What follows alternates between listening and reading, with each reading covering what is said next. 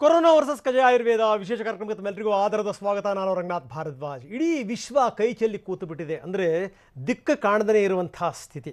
ಏನು ಮಾಡಬೇಕು, ಯಾವ ದಾರಿ ಇದೆ? ವಿಜ್ಞಾನಿಗಳು ಹಗಲು ರಾತ್ರಿ ತಲೆ ಕಟ್ಸ್ಕೊಂಡು ಹುಡುಕ್ತಾ ಇದ್ದಾರೆ. ಇಂಥ ಸಂದರ್ಭದಲ್ಲಿ ಯಾರೂ ಕೂಡ ಔಷಧಿಯನ್ನು ಕಂಡುಹಿಡಿಯೋಕ್ಕಾಗ್ತಾ ಇಲ್ಲ. ವ್ಯಾಕ್ಸಿನೇಷನ್ ಅನ್ನುವಂಥದ್ದು, ಲಸಿಕೆ ಅನ್ನುವಂಥದ್ದು ಬಹಳ ಬಹಳ ದೂರದ ಮಾತು. ಇಂಥ ಸಂದರ್ಭದಲ್ಲಿ ಇಡೀ ವಿಶ್ವ ಭಾರತದ ಕಡೆಗೆ ನೋಡ್ತಾ ಇದೆ. ಯಾಕಂದರೆ ಇಲ್ಲೊಂದು ಆಶಾಕಿರಣ ಇದೆ, ಅದೇ ಆಯುರ್ವೇದ. ನಿಜ ಏನು ಅಂತಂದರೆ, ಎಲ್ಲೋ ಯೋಗ ಒಂದು ರೀತಿಯಲ್ಲಿ ಯಾವ ರೀತಿ ಎಲ್ಲರ ಈ ಮನಸ್ಸುಗಳನ್ನು ಆವರಿಸ್ಕೊಳ್ತಲ್ಲ, ಅದೇ ರೀತಿ ಈ ಆಯುರ್ವೇದವು ಕೂಡ ಎಲ್ಲ ಇಡೀ ವಿಶ್ವವನ್ನು ಮುಟ್ಟುವಂಥ ದಿನಗಳು ಏನಾದರೂ ಶುರು ಆಗಿದೆಯಾ? ಇಷ್ಟಂದೆಲ್ಲ ಯಾಕೆ ನಾನು ಹೇಳ್ತಾ ಇದ್ದೀನಿ ಅಂತಂದರೆ, ಕಜೆ ಡಾಕ್ಟರ್ ಗಿರಿಧರ್ ಕಜೆ ತಮಗೆಲ್ಲರಿಗೂ ಕೂಡ ಗೊತ್ತಿರುವಂಥ ಸಂಗತಿ. ಡಾಕ್ಟರ್ ಗಿರಿಧರ್ ಕಜೆ ಏನು ಇದನ್ನು ಪ್ರಯೋಗಾತ್ಮಕವಾಗಿ ಶುರು ಮಾಡಿದ್ರು ವಿಕ್ಟೋರಿಯಾ ಆಸ್ಪತ್ರೆಯಲ್ಲಿ, ಅದು ಯಶಸ್ಸನ್ನು ಕಂಡಿರುವಂಥದ್ದು. ಎಲ್ಲೋ ಒಂದು ಕಡೆಗೆ ಒಂದು ಆನೆ ಬಲ ಬಂದಂತಾಗಿದೆ, ಒಂದು ಕಾನ್ಫಿಡೆನ್ಸ್ ಕೂಡ ಮೂಡಿದ ಹಾಗಾಗಿದೆ. ಹಾಗಾದರೆ ನಿಜಕ್ಕೂ ಈ ಔಷಧಿ ಎಷ್ಟರ ಮಟ್ಟಿಗೆ ಕೆಲಸ ಮಾಡುತ್ತೆ? ಎಲ್ಲ ರೋಗಗಳಿಗೂ ಕೂಡ ಆಯುರ್ವೇದ ಮದ್ದಾಗಬಲ್ಲದ? ಇದಕ್ಕೆ ಸಂಬಂಧಪಟ್ಟಂಥದ್ದು ವಿಶೇಷ ಕಾರ್ಯಕ್ರಮ ಕೊರೋನಾ ವರ್ಸಸ್ ಕಜೆ ಆಯುರ್ವೇದ.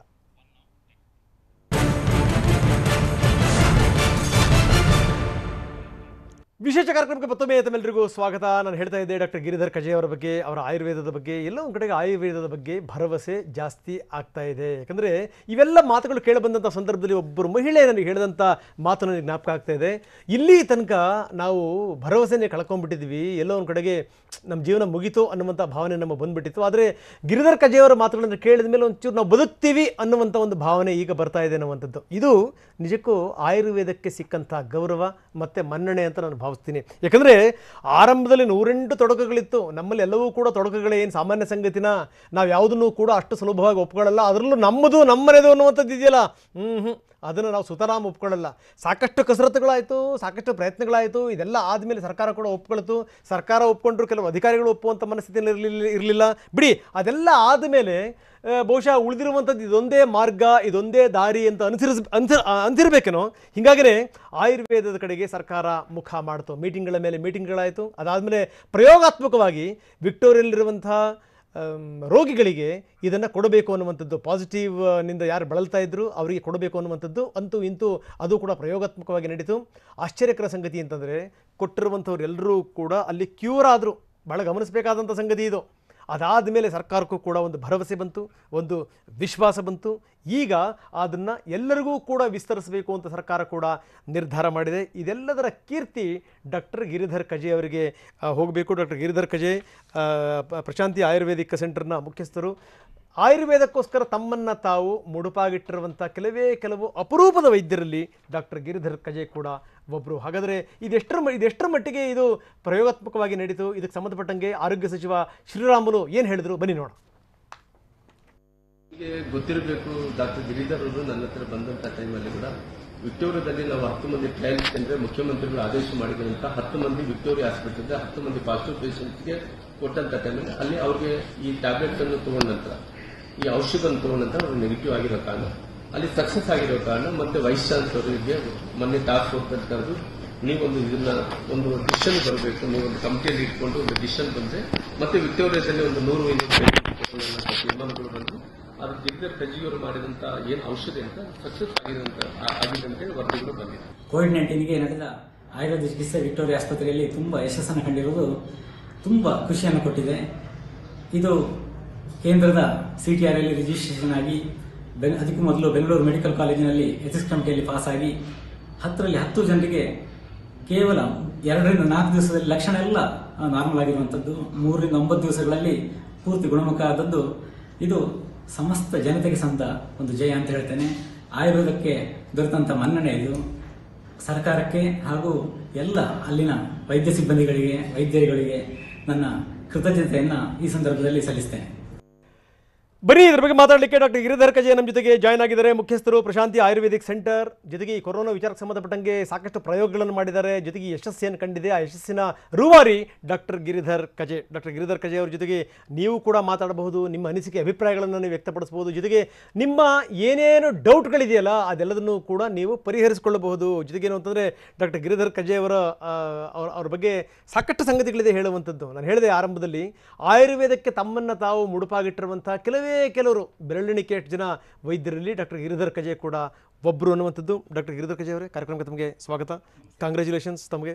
ಯಾಕಂದರೆ ಇಂಥ ಒಂದು ಸಂದಿಗ್ಧ ಸ್ಥಿತಿನಲ್ಲಿ, ಸಂಕೀರ್ಣ ಸ್ಥಿತಿನಲ್ಲಿ, ಸೂಕ್ಷ್ಮವಾದಂಥ ವಾತಾವರಣದಲ್ಲಿ ಒಂದು ಯಶಸ್ಸು ಅಂತ ಗಳಿಸ್ಕೊಳ್ಳುವಂಥದ್ದು ಅಷ್ಟು ಸುಲಭ ಸಾಧ್ಯ ಅಲ್ಲ. ಡಾಕ್ಟರ್ ಗಿರಿಧರ್ ಕಜೆ ಅವರೇ, ನಾನು ಯಾಕೆ ಈ ಮಾತನ್ನು ಹೇಳ್ತಾ ಇದ್ದೀನಿ ಅಂತಂದರೆ, ನಮ್ಮ ಸಮಾಜ ಯಾವುದನ್ನು ಕೂಡ ಅಷ್ಟು ಸುಲಭವಾಗಿ ಒಪ್ಪಲ್ಲ ಅಂತ ನಾನು ಹೇಳಿದೆ.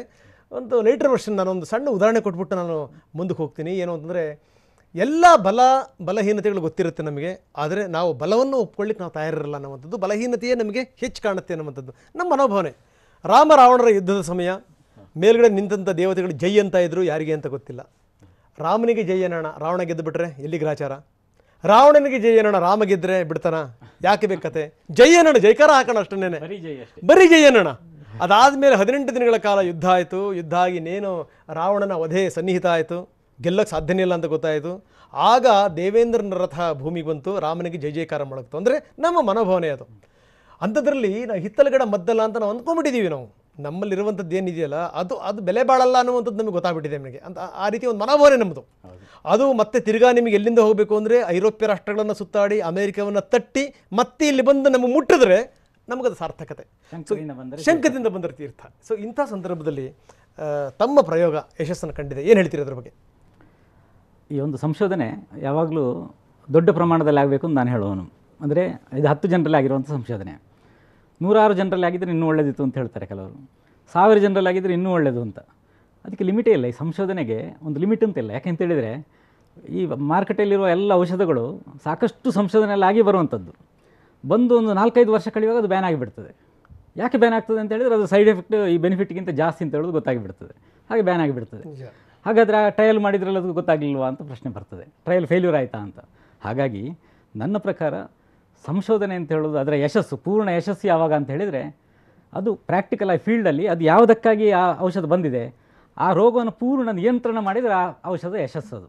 ಹಾಗಾಗಿ ಸಂಶೋಧನೆ ಅಂತ ಹೇಳೋದು ಅದು ಎಷ್ಟೇ ಜನರಲ್ಲಿ ನಡೀಲಿ. ಈಗ ನೋಡಿ, ನಿಮ್ಮ ಇಲೆಕ್ಷನ್ ಸರ್ವೆ ಮಾಡ್ತೀರಿ. ಸರ್ವೆ ಮಾಡುವಾಗ ಕೆಲವೊಮ್ಮೆ ದೊಡ್ಡ ಸ್ಯಾಂಪಲ್ ತಗೊಂಡ್ರು 1 ಲಕ್ಷ ಜನರಲ್ಲಿ ಮಾಡಿದರೂ ಕೂಡ ರಾಂಗ್ ಆಗಿ ಬುಡ ಮೇಲೆ ಆಗಿಬಿಡ್ತದೆ. ಇನ್ನು ಎಕ್ಸಿಟ್ ಪೋಲ್ ಕೂಡ ಲೆಕ್ಕ ತಪ್ಪೋದಿದೆ. ಆದರೆ ಕೆಲವೊಮ್ಮೆ ಒಂದು 10 ಜನರ ಗ್ರೂಪ್ ಸೇರಿ ಹೇಳಿರುವಂಥ ಪ್ರಿಡಿಕ್ಷನ್ ತುಂಬ ಚೆನ್ನಾಗಿರ್ತದೆ, ಸರಿಯಾಗಿ ಅಕ್ಯುರೇಟಾಗಿ ಬಂದಿರ್ತದೆ. ಹಾಗೆ ಇದನ್ನು ನಗಣ್ಯ ಮಾಡಲಿಕ್ಕೆ ಸಾಧ್ಯ ಇಲ್ಲ. ಯಾಕೆಂತೇಳಿ ಇದು ವೈಜ್ಞಾನಿಕ ಪ್ರೊಸೆಸ್ನಲ್ಲಿ ಆಗಿರುವಂಥ ಸಂಶೋಧನೆ. ಆದರೆ ದೊಡ್ಡ ಸ್ಯಾಂಪಲ್ನಲ್ಲಿ ನಡೆದರೆ ತುಂಬ ಒಳ್ಳೆಯದು. ಆದರೆ ಈಗಿನ ಕಾಲಕ್ಕೆ ನಾವು ಖುಷಿಯಲ್ಲಿರ್ಬೋದು. ಏನಂತ ಹೇಳಿದರೆ, ಔಷಧ ಒಂದು ಬಂತು ಅಂತ ಹೇಳೋದು ಕಾಣ್ತಾ ಇದೆ. ಆದರೆ ಸಂಭ್ರಮ ಯಾವಾಗ ಪಡಬೇಕು ಅಂತ ಹೇಳಿದರೆ, ಪ್ರಾಕ್ಟಿಕಲ್ ಆಗಿ ಫೀಲ್ಡಲ್ಲಿ ಈ ಕೊರೋನಾ ಸಂಪೂರ್ಣವಾಗಿ ಹಿಮ್ಮೆಟ್ಟಬೇಕು. ಆವಾಗ ನಾವು ಸಂಭ್ರಮ ಪಡ್ಬೋದು. Correct, your right. ಈಗ ನೀವು ಎಷ್ಟು ಜನರಿಗೆ ಇದನ್ನು ಪ್ರಯೋಗಾತ್ಮಕವಾಗಿ ಕೊಟ್ಟಿದ್ದೀರಿ? ಎಷ್ಟು ಯಶಸ್ಸು ಕಂಡಿದೆ? 10 ಜನರಿಗೆ.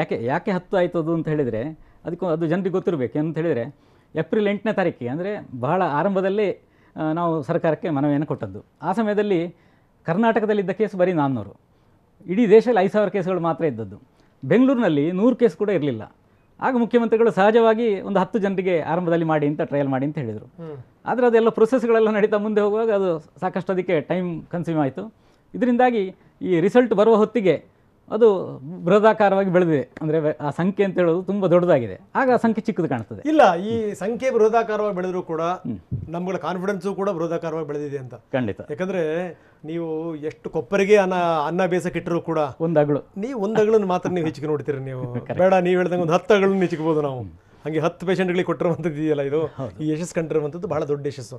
ನಾನು ಕೇಳುವಂಥದ್ದು ಡಾಕ್ಟ್ರೆ, ಇದನ್ನು ನೀವು ಪ್ರಯೋಗಾತ್ಮಕವಾಗಿ ನೀವು ಮಾಡುವಂಥ ಸಂದರ್ಭದಲ್ಲಿ ನಿಮ್ಮ ಮನಸ್ಸಿನಲ್ಲಿ ಎದುರಾದಂಥ ಪ್ರಶ್ನೆಗಳು ಯಾವ್ಯಾವು ಅಂತ?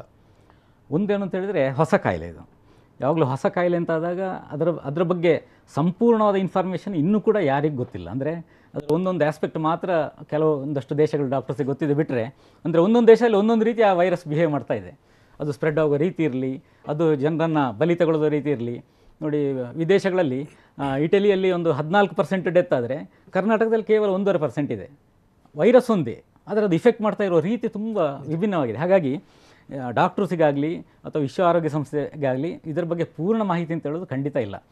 ಹಾಗಿರುವಾಗ, ಏನೂ ಗೊತ್ತಿಲ್ಲದೆ ಇರುವಾಗ, ಒಂದು ಕ್ರಿಕೆಟ್ನಲ್ಲಿ ಬಾಲ್ ಹಾಕುವಾಗ ವಿಕೆಟೇ ಕಾಣಿಸ್ತಾ ಇಲ್ಲ ನಿಮಗೆ, ಆವಾಗ ಎಲ್ಲಿಗೆ ಅಂತ ಬಾಲ್ ಹಾಕೋದು ಅಂತ ಪ್ರಶ್ನೆ ಬರ್ತದೆ. ಆ ಒಂದು ಹೆದರಿಕೆ ಇದ್ದೇ ಇರ್ತದೆ. ಆದರೆ ಇದು ಕೆಲಸ ಮಾಡಿದ ರೀತಿ, ಈ 2 ಔಷಧಗಳು ಹಿಂದೆ 11 ವರ್ಷ ಹಿಂದೆ H1N1 ಬಂತು, ಚಿಕುನ್ಗುನ್ಯ ಬಂತು, ಡೆಂಗ್ಯೂ ಫೀವರ್ ಬಂತು, ಮೊದಲಿಂದೇ ಒಂದು 30 ವರ್ಷದಿಂದ ಹೆಪಟೈಟಿಸ್ ಬಿ ಇದೆ. ಈ ಎಲ್ಲ ಕಾಯಿಲೆಗಳಲ್ಲಿ ಮತ್ತು ಕಾಮನ್ ವೈರಲ್ ಇನ್ಫ್ಲೂಯೆನ್ಸಾ, ಇದರಲ್ಲಿ ಎಲ್ಲದರಲ್ಲೂ ಕೂಡ ಈ ಔಷಧ ತುಂಬ ಚೆನ್ನಾಗಿ ಕೆಲಸ ಮಾಡ್ತಾ ಇದ್ದದ್ರಿಂದಾಗಿ ನನಗೆ ಅನ್ನಿಸ್ತು ಅಂತ ಹೇಳಿದರೆ ಇದು ಕೇವಲ ಆ್ಯಂಟಿವೈರಲ್ ಪ್ರಾಪರ್ಟಿ ಮಾತ್ರ ಇದರಲ್ಲಿರೋದಲ್ಲ, ಇದು ಬ್ರಾಡ್ ಸ್ಪೆಕ್ಟ್ರಮ್ ಆ್ಯಂಟಿವೈರಲ್ ಡ್ರಗ್ ಅಂತ. ಅಂದರೆ ಬ್ರಾಡ್ ಸ್ಪೆಕ್ಟ್ರಮ್ ಆ್ಯಂಟಿಬಯೋಟಿಕ್ ಅಂತ ಇದೆ, ಈ ಆ್ಯಂಟಿವೈರಲ್ ಡ್ರಗ್ ಅಂತ ಬ್ರಾಡ್ ಸ್ಪೆಕ್ಟ್ರಮ್ ಅಂತ ಇಲ್ಲ.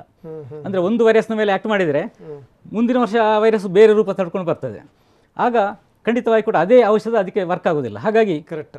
ಅಂದರೆ ಇದೇನು ಅಂದ್ರೆ ತಾವು ಹೇಳ್ತಿರುವಂಥದ್ದು ಈ ಮ್ಯೂಟೇಷನ್ ಆಗಿ ಬೇರೆ ಬೇರೆ ರೂಪಗಳನ್ನು ಪಡೆದು ಮಾರ್ಫಾಲಜಿಯನ್ನು ಚೇಂಜ್ ಮಾಡ್ಕೊಂಡು ಹೌದು ಹೌದು ಆಗ ಹಿಂದೆ ಬಂದ ಔಷಧ ಅದು ವರ್ಕ್ ಆಗೋದಿಲ್ಲ.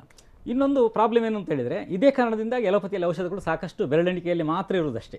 ಅದಕ್ಕೆ ಕಾರಣ ಇದುವೇ, ವೈರಸ್ಸು ಫಾರ್ಮನ್ನು ಚೇಂಜ್ ಮಾಡ್ಕೊಂಡು ಬರ್ತದೆ. ಆದರೆ ಆಯುರ್ವೇದ ಒಂದು ಬೃಹತ್ ಅಡ್ವಾಂಟೇಜ್ ನಾನೇನು ನೋಡಿದ್ದು ಅಂತ ಹೇಳಿದರೆ, ಈ ಎಲ್ಲ ಕಾಯಿಲೆಗಳಲ್ಲಿ ಅದೇ ಔಷಧಗಳು ವರ್ಕ್ ಆಗ್ತಾಯಿತ್ತು. ಆ ಒಂದೇ ಔಷಧ ಅಂದರೆ ಯಾವುದೆಲ್ಲ ಇಂಗ್ರೀಡಿಯೆಂಟ್ಸ್ಗಳಿದೆ ಅಥವಾ ಯಾವುದೆಲ್ಲ ಔಷಧೀಯ ಸಸ್ಯಗಳಿದೆ. ಈಗ ಆಯುರ್ವೇದದಲ್ಲಿ ಒಂದು ದೊಡ್ಡ ಫಸ್ಟ್ ಅಡ್ವಾಂಟೇಜ್ ಏನು ಅಂತ ಹೇಳಿದರೆ, ಆ್ಯಂಟಿ ವೈರಲ್ ಅಂತ ಸಾಕಷ್ಟು ಸಂಶೋಧನೆಗಳಾಗಿ ಪ್ರೂವ್ ಆಗಿರುವಂಥ ಅನೇಕ ಔಷಧೀಯ ಸಸ್ಯಗಳಿದೆ.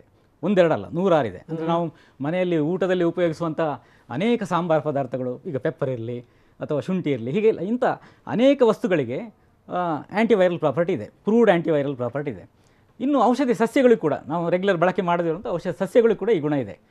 ಹಾಗಾಗಿ ಈ ಹೇರಳವಾಗಿರುವಂಥ ಒಂದು ಸಾಮ್ರಾಜ್ಯ ಇದೆ ಆಯುರ್ವೇದದಲ್ಲಿ, ಔಷಧ ಸಾಮ್ರಾಜ್ಯ, ಯಾವುದು ಆ್ಯಂಟಿವೈರಲ್ ಪ್ರಾಪರ್ಟಿ ಇರೋದು. ಅದರಲ್ಲಿ ಕೆಲವೊಂದು ಎಲ್ಲದಕ್ಕೂ ವೆರಿ ಅಗ್ರೆಸಿವ್ ಇರೋದಿಲ್ಲ. ಈಗ ಒಂದು ಸ್ಕೂಲ್ನಲ್ಲಿ ಮಕ್ಕಳಿಗೆ ರನ್ನಿಂಗ್ ರೇಸ್ ಇದ್ದರೆ ಎಲ್ಲರೂ ಓಡ್ತಾರೆ, ಎಲ್ಲರೂ ಓಡಲಿಕ್ಕೆ ಸೇರ್ಕೊಳ್ತಾರೆ ಮಕ್ಕಳು. ಅದು ಎಲ್ಲರೂ ಫಾಸ್ಟಾಗಿ ಓಡಲಿಕ್ಕೆ ಬರೋದಿಲ್ಲ, ತುಂಬ ಫಾಸ್ಟಾಗಿ ತುಂಬ ಚೆನ್ನಾಗಿ ಓಡೋರು ಕೆಲವರು ಇರ್ತಾರೆ. ಹಾಗೆ ಆ ಕೆಲವರನ್ನು ಸಿಲೆಕ್ಟ್ ಮಾಡಿಕೊಂಡು, ಅದೇ ರೀತಿ ಔಷಧ ಸಸ್ಯಗಳಲ್ಲಿ ಕೆಲವೊಂದಷ್ಟು ತುಂಬ ಪ್ರಬಲ ಆಗಿರುವಂಥ, ಉದಾಹರಣೆಗೆ ನೆಲನೆಲ್ಲಿ ಇದೆ ಅದರಲ್ಲಿ, ಆಮೇಲೆ ಅಮೃತ ಬಳ್ಳಿ ಇದೆ, ಮುಸ್ತಾ ಅಂತ ಭದ್ರಮುಷ್ಟಿ ಅಂತ ಹೇಳೋ ಪ್ಲ್ಯಾಂಟ್, ಇನ್ನೂ ಅನೇಕ ಇದೆ. ಆದರೆ ಆ ಕಾಂಬಿನೇಷನ್ನಲ್ಲಿ ಇದೆಲ್ಲ ಇಂತಹ ಪ್ರಮುಖ ದ್ರವ್ಯಗಳು ತುಂಬ ಪ್ರಬಲವಾಗಿ ಕೆಲಸ ಮಾಡೋದನ್ನು ನಾನು ಕಳೆದ 20 ವರ್ಷಗಳಲ್ಲಿ ನೋಡಿದೆ. ಇನ್ನೊಂದು ವಿಶೇಷ ಏನು ಅಂತ ಹೇಳಿದರೆ, ಈಗ ಬರ್ತಾ ಇರೋಂಥ ಔಷಧಗಳೆಲ್ಲ ಬಂದು ಒಂದು 5 ವರ್ಷದಲ್ಲಿ ಅದು ಬ್ಯಾನ್ ಆಗಿಬಿಡ್ತದೆ ಹೆಚ್ಚಾಗಿ. ಇದು ನಾನು 20 ವರ್ಷಗಳ ಹಿಂದೆ ಆರಂಭ ಮಾಡಿದಂಥ ಔಷಧ, ಅದು 20 ವರ್ಷಗಳಿಂದಲೂ ಕನಿಷ್ಠ ಪ್ರತ್ಯೇಕವಾಗಿ 2 ಟ್ಯಾಬ್ಲೆಟ್ಗಳನ್ನು 1 ಕೋಟಿಯಷ್ಟನ್ನಾದರೂ ಬರೆದಿದ್ದೇನೆ ನಾನು ಕಳೆದ 20 ವರ್ಷಗಳಲ್ಲಿ. ಅಂದರೆ ತಿಂಗಳಿಗೊಂದು 40,000 ಟ್ಯಾಬ್ಲೆಟ್ ಆದರೂ ಬರೆದಿದ್ದೇನೆ, ಅದು ಎರಡನ್ನು ಕೂಡ. ಅಂದರೆ ಅದು 1 ಕೋಟಿ ಆಯಿತು 20 ವರ್ಷಗಳೇ ಬರೆದಿರೋದು. ಅಂದರೆ ಟೈಮ್ ಟೆಸ್ಟೆಡ್ ಅಂತ ಹೇಳ್ಬೋದು. ಅದು ಟೈಮ್ ಟೆಸ್ಟೆಡ್ ಆಗಿದ್ದದ್ರಿಂದಾಗಿ ಮತ್ತು ತುಂಬ ಸಿವಿಯರ್ ಆಗಿರುವಂಥ, ನಾವು ಈ ಕೋಟಿ ನಾಮ ಜಪ, ಕೋಟಿ ಯಜ್ಞ ಕೇಳಿದ್ವಿ ಡಾಕ್ಟ್ರೆ, ಈ ಕೋಟಿ ಮಾತ್ರೆ ಕೇಳಿರಲಿಲ್ಲ. ಕೋಟಿ ಮಾತ್ರೆ ಪ್ರಸಾದ ಅದು. ಸೊ ಯಾಕೆಂತೇಳಿ ಗುಣ ಮಾಡಿದೆ ಅದು. ಡೆಂಗು ಫೀವರು 5,000 ಪ್ಲೇಟ್ಲೆಟ್ ಕೌಂಟ್ ಇರುವಾಗ, ಹೆಮರೇಜಿಕ್ ಡೆಂಗ್ ಆಗಿದ್ದಾಗ, ಅಂದರೆ ಅದು ಡೆತ್ ಆಗೋದು ಅದರಲ್ಲಿ. ಈ ರೆಗ್ಯುಲರ್ ಡೆಂಗ್ ಫೀವರಲ್ಲಿ ಸಾಮಾನ್ಯವಾಗಿ ಡೆತ್ ಆಗೋದಿಲ್ಲ. ಹೆಮರೇಜಿಕ್ ಯಾವಾಗಿದೆ, ಪ್ಲೇಟ್ಲೆಟ್ ಕೌಂಟ್ ತುಂಬ ಕಡಿಮೆ ಆಗಿ ಬ್ಲೀಡಿಂಗ್ ಯಾವಾಗ ಆರಂಭ ಆಗ್ತದೆ, ಆಗ ಅದು ಡೆಡ್ಲಿ. ಅದು ಅಂಥ ಕಂಡೀಷನ್ನಲ್ಲಿ ಪ್ಲೇಟ್ಲೆಟ್ ಕೌಂಟ್ ಬರೀ 5,000 ಇರುವಾಗ, ಅದು ಒಂದು 65 ವರ್ಷದ ವ್ಯಕ್ತಿಗೆ ಬರೀ ಈ ಔಷಧ ಮಾತ್ರ ಕೊಟ್ಟು, ಯಾವುದೇ ಪ್ಲೇಟ್ಲೆಟ್ ಆಗಲಿ ಅದನ್ನು ಟ್ರಾನ್ಸ್ಮಿಷನ್ ಮಾಡದೆ, ಯಾವುದೇ ಅಲೋಪತಿಕ್ ಔಷಧ ಕೊಡದೆ, ಬರೀ ಇದರಲ್ಲಿ ಒಂದು 4-5 ದಿವಸದಲ್ಲಿ ಚೇತರಿಸ್ಕೊಳ್ತಾರೆ ಅಂತ ಆದರೆ, ಆಗ ನಮ್ಮ ಕಾನ್ಫಿಡೆನ್ಸ್ ಇಂಪ್ರೂವ್ ಆಗದೆ ಇರಲಿಕ್ಕೆ ಸಾಧ್ಯವೇ ಇಲ್ಲ. ಕನಿಷ್ಠ 1,000 ಡೆಂಗು ಕೇಸ್ಗಳನ್ನು ಹ್ಯಾಂಡಲ್ ಮಾಡಿದ್ದೇನೆ, ಒಬ್ಬರನ್ನು ಅಡ್ಮಿಟ್ ಮಾಡ್ಕೊಂಡಿಲ್ಲ, ಒಂದೇ ಒಂದು ಕೇಸ್ ಫೇಲ್ಯೂರ್ ಆಗಿಲ್ಲ ಈ ವರ್ಷದಲ್ಲಿ. ಗ್ರೇಟ್. ಹಾಗಿದ್ದಾಗ ಸಹಜವಾಗಿ ನಮ್ಮ ಕಾನ್ಫಿಡೆನ್ಸ್ ಲೆವೆಲ್ ಹೈ ಇತ್ತು. ಎಷ್ಟು ಹೈ ಇತ್ತು ಅಂತ ಹೇಳಿದರೆ, ಈ ಅಹವಾಲವನ್ನು ಕೊಡುವಾಗ, ಅಂದರೆ ಸರ್ಕಾರಕ್ಕೆ ನಾನು ಏಪ್ರಿಲ್ 8ಕ್ಕೆ ಗೌರ್ಮೆಂಟ್ಗೆ ಇದು ಔಷಧ ಆಗಿ ವರ್ಕ್ ಆಗ್ಬೋದು, ಇದನ್ನು ಟ್ರಯಲ್ ಮಾಡಿ ಅಂತ ರಿಕ್ವೆಸ್ಟ್ ಕೊಟ್ಟದ್ದು ಆರಂಭದಲ್ಲಿ. ಏಪ್ರಿಲ್ 8ಕ್ಕೆ ಟ್ರಯಲ್ಗೆ ಅನುಮತಿ ಕೊಡಿ ಅಂತ. ಅದು ಕೊಡುವಾಗ ಒಂದು ಪ್ರಾಬ್ಲಮ್ ಇತ್ತು. ಏನು ಅಂತ ಹೇಳಿದರೆ, ನನ್ನ 22 ವರ್ಷದ ಪ್ರಾಕ್ಟೀಸ್ನ ಒಂದು ಯಾವುದು ಗುಡ್ ವಿಲ್ ಇದೆ, ಅಥವಾ ಇಷ್ಟೊಂದು ಪೇಷಂಟ್ಗಳನ್ನು ನೋಡ್ತಾ ಇರೋದು, ಆರ್ಟಿಕಲ್ಸ್ ಬರೆಯೋದು, ಜನಜಾಗೃತಿ ಮಾಡೋದು, 1,000ಕ್ಕೂ ಹೆಚ್ಚು ಭಾಷಣಗಳನ್ನು ಉಚಿತವಾಗಿ ಬೇರೆ ಬೇರೆ ಕಡೆ ಹೋಗಿ ಮಾಡಿದ್ದೇನೆ. ಅದರ ಬ್ಯಾಕ್ಗ್ರೌಂಡು, ಇನ್ನು ಟಿ ವಿಗಳಲ್ಲಿ ಪ್ರೋಗ್ರಾಮು, ಇಲ್ಲಿ TV 9ನಲ್ಲೇ ಒಂದು 100 ಹತ್ರ ಪ್ರೋಗ್ರಾಮ್ ಮಾಡಿದೆ. ಸೊ ಹೀಗೆ ಅಷ್ಟೆಲ್ಲ ಒಂದು ಪ್ರೋಗ್ರಾಮ್ಗಳನ್ನು ಮಾಡಿ, ಇಷ್ಟೆಲ್ಲ ಆರ್ಟಿಕಲ್ ಬರೋದು, ಜನಜಾಗೃತಿ ಮಾಡಿ, ಅಷ್ಟೆಲ್ಲ ಪೇಷಂಟ್ಸ್ ಇದ್ದುಕೊಂಡು ಈ ಒಂದು ಕ್ಲೈಮ್ ಮಾಡಿ ಒಂದು 2 ತಿಂಗಳಲ್ಲಿ ಅದು ವರ್ಕ್ ಆಗಿಲ್ಲ ಅಂತ ಆದರೆ ಜನರಲ್ಲಿ ಏನಂತಿದ್ರು, ಇವರು ಈ ಕೊರೋನಾ ಎಷ್ಟು ದೊಡ್ಡ ಕಾಯಿಲೆ, ಇವರೊಂದು ಆಯುರ್ವೇದ ಇಟ್ಕೊಂಡು ಆಯುರ್ವೇದದಲ್ಲಿ ಕೊರೋನಾಯಲ್ಲಿ ಈ ಒಂದು ಔಷಧ ಇದೆ ಅಂತ ಇವರು ತಿಳ್ಕೊಂಡ್ರಲ್ಲ, ಎಷ್ಟು ದೊಡ್ಡ ಡಾಕ್ಟ್ರ್ ಇವರು ಅಂತ ಜನರೆಲ್ಲ ಅಪಹಾಸ್ಯ ಮಾಡ್ತಿದ್ರು ಬರೀ 2 ತಿಂಗಳಲ್ಲಿ. ಆದ್ದರಿಂದ ಆ ಒಂದು ಫಿಯರ್ ಇತ್ತು. ಏನು ಅಂತ ಹೇಳಿದರೆ, ಎಲ್ಲಾದರೂ ಇದು ವರ್ಕ್ ಆಗದಿದೆ, ಏನೋ ಎಡವಟ್ಟಾಗಿಬಿಟ್ರೆ ಆವಾಗ ಖಂಡಿತವಾಗಿ ಕೂಡ ನಗೆಪಾಟಲಿಗೆ ಈಡಾಗಬೇಕಾಗ್ತದೆ ಅಂತ ಹೇಳೋದು ಒಂದು ರಿಸ್ಕ್ ಇತ್ತು. ಆದರೆ ಆ ರಿಸ್ಕಿಗಿಂತ ಜಾಸ್ತಿ ನನಗೆ ಕಾನ್ಫಿಡೆನ್ಸ್ ಇದ್ದದ್ರಿಂದ ನಾನು ಸರ್ಕಾರಕ್ಕೆ ಅಹವಾಲನ್ನು ಸಲ್ಲಿಸಿದೆ. ಈಗ ಪೇಷಂಟ್ಸು ಒಂದೊಂದು ನೆನಪಿದೆ, ಎಷ್ಟು ಪೇಷಂಟ್ಗಳಿದ್ದಾರೆ ತಮಗೆ ಜನರಲಿ? ಪೇಷಂಟ್ಸ್ಗಳು ಸುಮಾರು ಒಂದು 2 ಲಕ್ಷಕ್ಕಿಂತ ಜಾಸ್ತಿ ನನ್ನ 22 ವರ್ಷಗಳ ಕ್ಯಾರಿಯರ್ನಲ್ಲಿ ಹ್ಯಾಂಡಲ್ ಮಾಡಿದ್ದೇನೆ. 2 ಲಕ್ಷ ಜನರದ್ದು ಡೀಟೇಲ್ ಇದೆಯಾ ತಮ್ಮ ಹತ್ರ? ಅದರಲ್ಲಿ ಕಳೆದ 8 ವರ್ಷಗಳದ್ದು ನಾವೆಲ್ಲ ಡಿಜಿಟಲೈಸ್ಡ್ ಮಾಡಿ ಎಲ್ಲ ಅದು ಪ್ರತಿಯೊಬ್ಬರ ಪ್ರಿಸ್ಕ್ರಿಪ್ಷನ್ ಕೂಡ ಸ್ಕ್ಯಾನ್ ಮಾಡಿ ಅಂದರೆ ಒಂದು ಸಾಫ್ಟ್ವೇರನ್ನು ಡೆವಲಪ್ ಮಾಡಿ ಅದು ಪೂರ್ತಿ ಡೇಟಾ ಸಂಗ್ರಹ ಇದೆ. 1 ಲಕ್ಷ ಪೇಷಂಟ್ಗಳದ್ದು ಕಳೆದ 8 ವರ್ಷಗಳಲ್ಲಿ ಹ್ಯಾಂಡಲ್ ಮಾಡಿದ 1 ಲಕ್ಷಕ್ಕಿಂತಲೂ ಜಾಸ್ತಿ ಪೇಷಂಟ್ಗಳದ್ದು ಪೂರ್ಣ ಡೇಟಾ, ಅಂದರೆ ನಾನು ಯಾವುದೇ ಪ್ರಿಸ್ಕ್ರಿಪ್ಷನ್ ಕೊಟ್ಟದ್ದು ಡೇಟಾ ನಮ್ಮ ಹತ್ರ ಇದೆ. ಗ್ರೇಟ್. ಈಗ ತಾವು ಹೇಳಿದ್ರಿ ಏನು ಅಂತಂದರೆ ಈ ಬೇರೆ ಬೇರೆ ಈ ವೈರಲ್ ವಿಚಾರಕ್ಕೆ ಸಂಬಂಧಪಟ್ಟಂಗೆ ತಾವು ಸಾಕಷ್ಟು ಸಂಗತಿಗಳಿಂದ ಮಾತಾಡ್ತಾ ಇದ್ದೀರಿ ಡಾಕ್ಟರ್. ಏನು ಅಂತಂದರೆ ಈ ಬಹಳಷ್ಟು ಮದ್ದುಗಳಿದೆ ಅದರಲ್ಲಿ, ಅದನ್ನು ನಾವು ಸಮರ್ಥವಾಗಿ ಬಳಸಬೇಕು. ಜೊತೆಗೆ ಯಾವುದು ಪರಿಣಾಮಕಾರಿಯಾಗಿ ಯಾವುದು ಬಹಳ ಬೇಗನೆ ಅದರ ಪರಿಣಾಮವನ್ನು ತೋರಿಸಬಲ್ಲದು ಅಂಥವನ್ನ ಆಯ್ಕೆ ಮಾಡ್ಕೋಬೇಕು. ಈ ವಿಚಾರಕ್ಕೆ ಸಂಬಂಧಪಟ್ಟಂಗೆ ತಾವು ಹೇಳಿದ್ರಿ. ನೀವು ಹೇಳಿದ ಒಂದು ಮಾತು ನಿಜ. ಯಾಕಂದರೆ ಈ ಕೊರೋನಾ ಅನ್ನುವಂಥದ್ದು ಇದೆಯಲ್ಲ ಡಾಕ್ಟ್ರೆ, ಅಷ್ಟು ಸುಲಭವಾಗಿ ಇದನ್ನು ನಂಬಿಕೊಂಡು ನಾವೇನೋ ಮಾಡ್ಲಿಕ್ಕೆ ಹೋಗ್ತೀವಿ ಅನ್ನುವಂಥದ್ದು ಕೂಡ ಕಷ್ಟವೇ. ನಾನು ಒಂದು ಸಂಗತಿ ಹೇಳಿಬಿಡ್ತೀನಿ ತಮಗೆ, ಇಡೀ ಜಗತ್ತಿನ ನಂಬಿಕೆಗಳನ್ನು ಉಲ್ಟಾ ಮಾಡಿರುವಂಥ ರೋಗ ಯಾವುದಾದ್ರೂ ಇದೆ ಅಂತಂದರೆ ಅದು ಕೊರೋನಾ. ನೋಡಿ, ನಾವು ಅಂತ ಇದ್ವಿ, ಸ್ವಲ್ಪ ಜನಗಳನ್ನ ಚೆನ್ನಾಗಿ ಇಟ್ಕೊಳ್ರಪ್ಪ, ಸತ್ತಾಗ 4 ಜನ ಎತ್ತಾಕಾದ್ರೂ ಬೇಕು ಅಂತ. ಈಗ 4 ಜನ ಎತ್ತಾಕಕ್ಕೆ ಬರಲ್ಲ ಡಾಕ್ಟ್ರೆ. ನಾವು ಹೆಂಗೆ ಗೊತ್ತಾ, ನಾವು ಎಲ್ಲ ಅಣ್ಣ ತಮ್ಮಂದರು ಅಕ್ಕ ತಂಗಿಗಳು ತುಂಬ ಚೆನ್ನಾಗಿರಬೇಕು, ಬಂಧುಗಳು ತುಂಬ ಚೆನ್ನಾಗಿರ್ಬೇಕಪ್ಪ, ಸತ್ತಾಗ ಒಂದಿಷ್ಟು ಜನ ಕಣ್ಣೀರು ಹಾಕೋಕ್ಕಾದ್ರೂ ಬೇಕಲ್ಲ ಅಂತ. ಸತ್ತಾಗ ಯಾರೂ ಬರಲ್ಲ ಡಾಕ್ಟ್ರೆ ಇವಾಗ. ಆಮೇಲೆ ಎತ್ತಾಕೋರಿಲ್ಲ, ಬರೋರಿಲ್ಲ. ಜೊತೆಗೆ ನಿಮ್ಮದು ಕೋಟಿ ಗಟ್ಟಲೆ ಹಣ ಇರ್ಬೋದು. ನೆನ್ನೆ ಒಬ್ಬರು ಮಹಿಳೆ ಸ್ಥಿತಿಗತಿಗಳನ್ನು ನಾನು ಹೇಳ್ತಾ ಇದ್ದೆ. ನೆನ್ನೆ ಆಕೆಗೆ ಕೋಟಿ ಹಣ ಇದೆ, ಯಾರೂ ಆಕೆಯನ್ನು ಎತ್ತಿ ಆಸ್ಪತ್ರೆಗೆ ಆಗ್ತಾ ಇಲ್ಲ. ಸ್ವಂತ ಒಂದು ಸ್ಥಿತಿ. ಯಾವ್ಯಾವ ನಂಬಿಕೆಗಳಿತ್ತಲ್ಲ ಡಾಕ್ಟ್ರೆ, ಆ ನಂಬಿಕೆಗಳೆಲ್ಲವೂ ಕೂಡ ಬುಡಮೇಲಾಗಿರುವಂಥ ಸಂದರ್ಭದಲ್ಲಿ ಆಯುರ್ವೇದ ಅನ್ನುವಂಥದ್ದು ನಿಜಕ್ಕೂ ಈ ನಂಬಿಕೆಯನ್ನು ಬಲಗೊಳಿಸುತ್ತೆ ಅಂತ ಬಂದಿದ್ದು ಹೇಗೆ ಅಂತ ನನ್ನ ಪ್ರಶ್ನೆ. ಅಂದರೆ ಈ ನಂಬಿಕೆಗಳನ್ನು ಹೋಗಲಾಡಿಸಿದ್ದಲ್ಲ, ಇದು ನಂಬಿಕೆಯನ್ನು ಸರಿಯಾದ ರೀತಿಯಲ್ಲಿ ಸರಿಯಾದ ಟ್ರ್ಯಾಕ್ನಲ್ಲಿ ಬರ್ಸಿದ್ದು ಈ ಡಿಸೀಸ್ ಇದೆ. ಅಂದರೆ ನಾವು ಯಾವುದ್ರಲ್ಲಿ ನಂಬಿಕೆ ಇಡಬೇಕಿತ್ತು, ನಮ್ಮ ಮೇಲೆ ನಂಬಿಕೆ ಇಡಬೇಕಿತ್ತು. ನಮಗೆ ನಮ್ಮ ಮೇಲೆ ನಂಬಿಕೆ ಇಲ್ಲ. ಅದನ್ನು ನಮ್ಮ ಮೇಲೆ ನಂಬಿಕೆ ಇದ್ದು ನಾವು ನಮ್ಮದೆಲ್ಲವನ್ನು ಸಿಸ್ಟಮ್ಗಳನ್ನು ಪ್ರತಿಯೊಂದನ್ನು ಸರಿ ಮಾಡ್ಕೊಂಡು ಹೋಗುವಂಥದ್ದು, ಬರೀ ಹಣದಿಂದ ಹೋಗೋದಲ್ಲ, ಬರೀ ಎಲ್ಲ ಪ್ರಾಪಂಚಿಕ ವಸ್ತುಗಳ ಹಿಂದೆ ಮಾತ್ರ ಓಡೋದಲ್ಲ. ನಮ್ಮ ಏನು ಖುಷಿ ಸಿಗ್ತದೆ ನಮಗೆ. ಈಗ ನೋಡಿ, ಆ ಡೆಫಿನೇಷನ್ಗಳನ್ನು ನಾವು ಫ್ಯಾಮಿಲಿಯಲ್ಲಿ ಚೇಂಜ್ ಮಾಡ್ಕೊಂಡಿದ್ದೇವೆ. ಜಾಯಿಂಟ್ ಫ್ಯಾಮಿಲಿ, ಗಂಡ ಹೆಂಡತಿ ಒಟ್ಟಿಗೆ ಇದ್ದರೆ ಜಾಯಿಂಟ್ ಫ್ಯಾಮಿಲಿ ಅಂತ ಕರೆಯುವ ಲೆವೆಲ್ಗೆ ನಾವು ಬಂದುಬಿಟ್ಟಿದ್ದೇವೆ. ಅಂದರೆ ಆ ನಂಬಿಕೆ ಅಂಥದ್ದನ್ನೆಲ್ಲ ಸರಿ ಮಾಡ್ಕೊಳ್ಳಿಕ್ಕೆ ತುಂಬ ಪಾಠ ಕಲಿಸಿದೆ. ಕೊರೋನಾ ಕಲಿಸಿದಷ್ಟು ಪಾಠ ಜನರಿಗೆ ಇತ್ತೀಚಿನ ವರ್ಷಗಳಲ್ಲಿ ಯಾವುದೂ ಕಲಿಸಿಲ್ಲ. ಹಾಗೆ ಪಾಠ ಕಲಿಸಿದ್ದದು ನಮಗೆ. ನಮ್ಮ ನಂಬಿಕೆಯನ್ನು ಇನ್ನೂ ಹೆಚ್ಚು ಸರಿದಾರಿಗೆ ತಂದು ಅದನ್ನು ಗಟ್ಟಿಗೊಳಿಸಿದ್ದದು. ಆ್ಯಕ್ಚುಲಿ ಒಳ್ಳೆ ಮಾತನ್ನು ಹೇಳಿದಿರ್ತಾವೆ. ಏನೋ ನೆನ್ನೆ ಗುರುಪೂರ್ಣಿಮೆ ಆಯಿತು, ಮುಂದಿನ ಗುರುಪೂರ್ಣಿಮೆಗೆ ಕೊರೋನಾದ ಒಂದು ಫೋಟೋ ಇಟ್ಕೊಂಡು ಪೂಜೆ ಮಾಡಬೇಕು. ಯಾಕಂದರೆ ಬಹಳಷ್ಟು ವಿಚಾರಗಳನ್ನು ಕಲಿಸಿದ್ದಾರೆ ನಮಗೆ ಅಂತ. ಎಷ್ಟು ಡಾಕ್ಟರ್, ಇದಕ್ಕೆ ಸಂಬಂಧಪಟ್ಟಂಗೆ ಸಾಕಷ್ಟು ಮಾತಾಡ್ತೀರಿ, ಬಹಳಷ್ಟು ವಿಚಾರಗಳಿದೆ ನಿಮ್ಮ ಜೊತೆಗೆ ಮಾತಾಡುವಂಥದ್ದು. ಜನಸಾಮಾನ್ಯರಲ್ಲೂ ಕೂಡ ಬಹಳಷ್ಟು ಡೌಟ್ಗಳಿದೆ. ಯಾಕಂದರೆ ಏನಾಗುತ್ತೋ ಏನೋ ಮುಂದೆ ಅಂತ ಇದ್ರು, ನಮ್ಮ ಮಕ್ಕಳು ಮರಿ ಕಾಲಕ್ಕೆ ಗತಿ ಏನಪ್ಪ, ಹಿಂಗೆ ಆಗ್ಬಿಟ್ರೆ ಸಮಾಜ ಅಂತಿದ್ವಿ ನಾವು. ಈಗ ಮಕ್ಕಳು ಮರಿದಿರಲಿ, ನಮ್ಮದೇ ಗ್ಯಾರಂಟಿ ಇಲ್ಲ. ಸೊ ಅಂಥ ಒಂದು ವಾತಾವರಣ ಇರುವಂಥದ್ದು. ಜನರಲ್ಲೂ ಕೂಡ ಸಾಕಷ್ಟು ಪ್ರಶ್ನೆಗಳಿದೆ. ನೀವು ಕೂಡ ನೇರವಾಗಿ ಕಜೆ ಅವರಲ್ಲಿ ನೀವು ಕೇಳಬಹುದು, ನಿಮ್ಮ ಪ್ರಶ್ನೆಗಳಿಗೆ ನೀವು ಉತ್ತರವನ್ನು ಪಡಿಬೋದು. ನಾನು ಕೂಡ ಇವತ್ತು 1 ಗಂಟೆ ಕೂಡಿಸ್ಕೊಳ್ತಿರೋದಕ್ಕೆ ಕಾರಣ ಏನು ಅಂತಂದರೆ, ಎಲ್ಲ ವಿವರಗಳನ್ನು, ಯಾವ್ಯಾವ ಔಷಧಿಗಳು ಯಾವ್ಯಾವ ರೀತಿಯಲ್ಲಿ ಪರಿಣಾಮ ಬೀರುತ್ತೆ, ನಂಬರ್ 1. ನಮ್ಮ ಅಡುಗೆ ಮನೆಯಲ್ಲೂ ಕೂಡ ನಾವು ಔಷಧಿಗಳನ್ನು ಎಷ್ಟರ ಮಟ್ಟಿಗೆ ತಯಾರು ಮಾಡ್ಬೋದು, ನಂಬರ್ 2. ನೀವು ಕುಡಿಯುವಂಥ ಕಷಾಯದಿಂದ ಹಿಡಿದು ಊಟದಲ್ಲಿ ಯಾವ್ಯಾವ ಪದಾರ್ಥಗಳನ್ನು ಬಳಸಬೇಕು, ಸೊ ಅದೆಲ್ಲದರ ಬಗ್ಗೆಯೂ ಕೂಡ ನಿಮಗೆ ನಾವು ಮಾಹಿತಿನ ಕೊಡಬೇಕು ಅನ್ನುವಂಥದ್ದು ನಮ್ಮ ಉದ್ದೇಶ. ನೀವು ಕೂಡ ತಪ್ಪದೆ ಕರೆ ಮಾಡಿ, ನಮ್ಮ ನಂಬರ್ ಕೂಡ ಡಿಸ್ಪ್ಲೇ ಆಗ್ತಾ ಇದೆ. ಇನ್ನೂ ಕೂಡ ಸಾಕಷ್ಟು ಸಂಗತಿಗಳು ಇದೆ ಮಾತಾಡುವಂಥದ್ದು. ಯಾಕಂದರೆ ನಿಮ್ಮ ಮನಸ್ಸಲ್ಲೂ ಕೂಡ ಹಲವಾರು ಪ್ರಶ್ನೆಗಳಿದೆ. ಯಾಕಂದರೆ ಅತ್ಯಂತ ಹೆಚ್ಚು ಭಯ, ಆತಂಕ, ಭೀತಿಗೊಳಪಟ್ಟಿರುವಂಥ ಸ್ಥಿತಿಗತಿ ಅಂತಂದರೆ ಬಹುಶಃ ಇದೆ. 2020 ಇದೆಯಲ್ಲ, 2020 ಏನು ಮಾಡಿದ್ರಿ ಅಂತ ನಮ್ಮ ಮುಂದಿನ ಜಮಾನದವ್ರು ಯಾರು ಕೇಳಿದ್ರೆ ನಾವು ಜೀವ ಉಳಿಸ್ಕೊಂಡ್ವಪ್ಪ ಅಂತ ಹೇಳಬೇಕು. ನೆಕ್ಸ್ಟ್ ಸಾಧನೆ ಇರಲಿ, ಉಳಿಸ್ಕೊಳ್ಳಿಕ್ಕೆ 2020 ಆಡಿದ್ದೇವೆ ಅಂತ ಹೇಳುವ ಹಾಗೆ ಅಷ್ಟೇ. ಆ ರೀತಿ ನಾವು ಹೇಳ್ತಾ ಇದ್ವಿ ಡಾಕ್ಟ್ರೆ, ಸಾಕಷ್ಟು ಸಂಗತಿಗಳು ಮಾತಾಡ್ತಾ ಇದ್ವಿ. ಒಂದು, ನಾವು ನಮ್ಮಲ್ಲಿರುವಂಥ ವಸ್ತುಗಳ ಬಗ್ಗೆನೇ ನಮಗೆ ಅಪನಂಬಿಕೆ ಅನ್ನುವಂಥದ್ದು ಬಹಳ ದೊಡ್ಡ ಪ್ರಮಾಣದಲ್ಲಿರುತ್ತೆ ಡಾಕ್ಟ್ರೆ. ಇಂಥ ಸಂದರ್ಭದಲ್ಲಿ ಸಾಕಷ್ಟು ಅಡೆತಡೆಗಳು ಕೂಡ ಬರ್ತವೆ.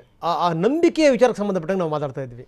ಅದೇ ಈ ನಂಬಿಕೆಯಲ್ಲಿ ಈಗ ರಸ್ತೆ ಬದಿಗಳಲ್ಲಿ ದೊಡ್ಡ ದೊಡ್ಡ ಮರಗಳು ಬೆಳೆದಿರೋದನ್ನು ನೋಡಿರ್ತೀವಿ ನೀವು, ರಂಗನಾಥ್ ಎಲ್ಲ ನಾವೆಲ್ಲರೂ ನೋಡಿರ್ತೇವೆ. ದೊಡ್ಡ ಒಂದು ಮಳೆ ಬರ್ತದೆ, ಬಂದು ಬೀಳ್ತದೆ, ಆಗ ಆ ದೊಡ್ಡದಾಗಿರುವಂಥ ಒಂದು ಹೆಮ್ಮರಾಗಿರುವಂಥದ್ದು ತಕ್ಷಣ ಬುಡ ಮೇಲಾಗಿ ಹೋಗ್ತದೆ ಅದು. ಯಾಕೆಂದರೆ ಒಳಗಡೆ ಟೊಳ್ಳಾಗಿರ್ತದೆ, ಅಲ್ಲಿ ಅದರ ಬೇರುಗಳು ಹೆಚ್ಚು ಸ್ಟ್ರಾಂಗ್ ಆಗಿರೋದಿಲ್ಲ. ಕರೆಕ್ಟ್. ಆದರೆ ಕೆಲವೊಂದು ಮರಗಳಿರ್ತದೆ, ಅದು ಹೇಗಿರ್ತದೆ ಅಂತ ಹೇಳಿದರೆ ಅದರ ಬೇರು ತುಂಬ ಬೆಳೆದಿರ್ತದೆ. ಅಡಿಗೆ ಮೇಲೆಷ್ಟು ನಾವು ಕಾಣ್ತೇವೆ ಅದಕ್ಕಿಂತ ಹೆಚ್ಚು ಕೆಳಗೆ ಬೆಳೆದಿರ್ತದೆ. ಅದು ಇಡೀ ಜೀವ ಜಲಕ್ಕೆ ತಲುಪಿರ್ತದೆ ಅದು. ಅಂಥ ಮರಗಳು ಏನು ಯಾವ ಮಳೆ ಬಂದರೂ, ಯಾವ ಗಾಳಿ ಬಂದರೂ, ಬಿರುಗಾಳಿ ಬಂದರೂ, ಚಂಡಮಾರುತ ಬಂದರೂ ಅದು ಹಾಗೆ ಗಟ್ಟಿರ್ತದೆ. ಅಂಥದ್ದು ಆಯುರ್ವೇದ ಆಗಿರೋದು ಅಂತ ಹೇಳೋದು ಈಗ ನಮಗೆಲ್ಲ ಗೊತ್ತಾಗ್ತಾ ಇದೆ. ಫ್ಯಾಂಟಾಸ್ಟಿಕ್. ಸೊ ನಿಜಕ್ಕೂ ಆಯುರ್ವೇದದಲ್ಲಿ ಬಹಳಷ್ಟು ಸಮಸ್ಯೆಗಳಿಗೆ ಉತ್ತರ ಇದೆ ತಮ್ಮ ಪ್ರಕಾರ. ಹಾಗಾದರೆ ಆಯುರ್ವೇದದಲ್ಲಿ ರೂಟ್ಸ್ ಇದೆ, ಬೇರುಗಳನ್ನು ಉಪಯೋಗಿಸಿ ಇದು ಮಾಡ್ತದಲ್ವ ಟ್ರೀಟ್ಮೆಂಟ್. ಆ ಬೇರು ತುಂಬ ಗಟ್ಟಿ ಇದೆ ಅಂತ. ಯಾಕೆಂದರೆ ನಾನು ಆ ಸರೋಜ ಅನ್ನುವಂಥವ್ರು ನೀವು ಕರೆ ಮಾಡಿದ್ದಾರೆ, ಅವ್ರ ಹತ್ರ ಮಾತಾಡೋದಕ್ಕಿಂತ ಮೊದಲು ಒಂದು ಸಂಗತಿ ಕೇಳಿಬಿಡ್ತೀನಿ. ಇದರಲ್ಲಿ ಪ್ರಮುಖವಾಗಿರುವಂಥ ಇಂಗ್ರೀಡಿಯೆಂಟ್ಸ್ ಏನು ಡಾಕ್ಟ್ರೆ ತಮ್ಮ ಔಷಧಿ? ಒಂದು ನೆಲದಲ್ಲಿ ಇದೆ, ಆಮೇಲೆ ಅಮೃತ ಬಳ್ಳಿ ಇದೆ, ಆಮೇಲೆ ಮುಸ್ತಾ ಇದೆ, ಮುಸ್ತಾ ಅಂದರೆ ಭದ್ರಮುಷ್ಟಿ ಅಂತ ಹೇಳುವಂಥದ್ದು, ಆಮೇಲೆ ಅರಿಶಿನ ಇದೆ. ಹೀಗೆ ಮತ್ತೆ ಆಯುರ್ವೇದದಲ್ಲಿ ಸ್ವಲ್ಪ ಅಂದರೆ ಜನಸಾಮಾನ್ಯರಿಗೆ ಗೊತ್ತಿಲ್ಲದಿರೋ ಪುಷ್ಕರ ಮೂಲ ಅಂತ ಇದೆ. ಹೀಗೆ ಬೇರೆ ಬೇರೆ ಹಿಪ್ಪಲೆ ಇದೆ. ಹೀಗೆ ರೋಗ ನಿರೋಧಕ ಶಕ್ತಿಯನ್ನು ಜಾಸ್ತಿ ಮಾಡ್ತದೆ. ಈ ಓವರಾಲ್ ಆಗಿ ಈ ಔಷಧಗಳನ್ನು ಹೇಳಿದರೆ ಅದು ರೋಗ ನಿರೋಧಕ ಶಕ್ತಿಯನ್ನು ಜಾಸ್ತಿ ಮಾಡೋ ಗುಣ ಇದೆ. ಎರಡನೇದು ಹೆಪಟೋಪ್ರೊಟೆಕ್ಟಿವ್ ಅಂತ, ಅಂದರೆ ನಮ್ಮ ಲಿವರ್ನ ಶಕ್ತಿಯನ್ನು ಜಾಸ್ತಿ ಮಾಡ್ತದೆ. ಲಿವರ್ ನಮ್ಮ ದೇಹದಲ್ಲಿರೋ ಅತ್ಯಂತ ದೊಡ್ಡ ಅಂಗ ಅದು. ಅದಕ್ಕೆ ಹೇಳಿಯೂ ಹೇಳದೆಯೋ, ಅಂದರೆ ನಮಗೆ ಗೊತ್ತಿದ್ದೋ ಗೊತ್ತಿಲ್ಲದೆ ಅದಕ್ಕೆ ಎಲ್ಲ ಆರ್ಗನ್ಸ್ ಮೇಲೆ ಕಂಟ್ರೋಲ್ ಇದೆ. ಅದಕ್ಕೆ ಜಗತ್ತನ್ನು ಹೇಗೆ ಈಗ ಅಮೇರಿಕ ದೊಡ್ಡಣ್ಣ ಅಂತ ಹೇಳ್ತೇವಲ್ವಾ, ಈಗ ಸ್ವಲ್ಪ ಕಡಿಮೆ ಆಗಿ ಚಿಕ್ಕಣ್ಣ ಆಗಲಿಕ್ಕೆ ಆರಂಭ ಆಗಿದೆ. ಆದರೆ ಅದಕ್ಕೆ ಹೇಳದೆ ಎಲ್ಲ ದೇಶಗಳ ಮೇಲೆ ಕಂಟ್ರೋಲ್ ಇದೆ. ಅದು ಏನು ಮಾಡಿದ್ದೇ ಆಟ ಅದು. ಯಾವುದೋ ಇರಾಕಿಗೆ ಹೋಗಿ ಅದು ಏನು ಮಾಡಿದ್ರು ಕೂಡ ಮತ್ತೆ ಯಾರು ಕೇಳೋರು ಇರೋದಿಲ್ಲ, ಅದು ಮಾಡಿ ತಪ್ಪ ಸರಿಯೋ ಅಂತ ವಿಮರ್ಶೆ ಮಾಡೋರು ಯಾರೂ ಇರೋದಿಲ್ಲ. ಅದೇ ರೀತಿಯಲ್ಲಿ ಲಿವರ್ ಕೂಡ, ಆ ಲಿವರ್ನ ಶಕ್ತಿಯನ್ನು ಹೆಚ್ಚು ಮಾಡೋ ಗುಣ ಇದಕ್ಕೆಲ್ಲ ಇದೆ. ಡೈಜೆಷನನ್ನು ಇಂಪ್ರೂವ್ ಮಾಡ್ತದೆ, ರೆಸ್ಪಿರೇಟರಿ ಇನ್ಫೆಕ್ಷನನ್ನು ಕಡಿಮೆ ಮಾಡ್ತದೆ, ಎಲರ್ಜಿಕ್ ರೈನೈಟಿಸ್ ಅಂದರೆ ಸೀನು, ಶೀತ, ನೆಗಡಿ ಅದನ್ನು ಕಡಿಮೆ ಮಾಡೋ ಗುಣ ಇದೆ, ಜ್ವರವನ್ನು ಕಡಿಮೆ ಮಾಡೋ ಗುಣ ಇದೆ, ಆ್ಯಂಟಿವೈರಲ್ ಪ್ರಾಪರ್ಟಿ ಹೆಚ್ಚಿನ ಇದರ ಇಂಗ್ರೀಡಿಯೆಂಟ್ಗಳು ಕೂಡ ಇದೆ. ಹೀಗೆ ಈ ವೈರಾಣು ವಿರೋಧಿಯಾಗಿದ್ದುಕೊಂಡು ಇದೆಲ್ಲ ಗುಣ ಇರುವಾಗ ಕೋವಿಡನ್ನು ಗುಣಪಡಿಸಲಿಕ್ಕೆ ಇದರಷ್ಟು ಬೆಸ್ಟ್ ಕಾಂಬಿನೇಷನ್ ಬೇರೆ ಸಿಗೋದಿಲ್ಲ ನಿಮಗೆ.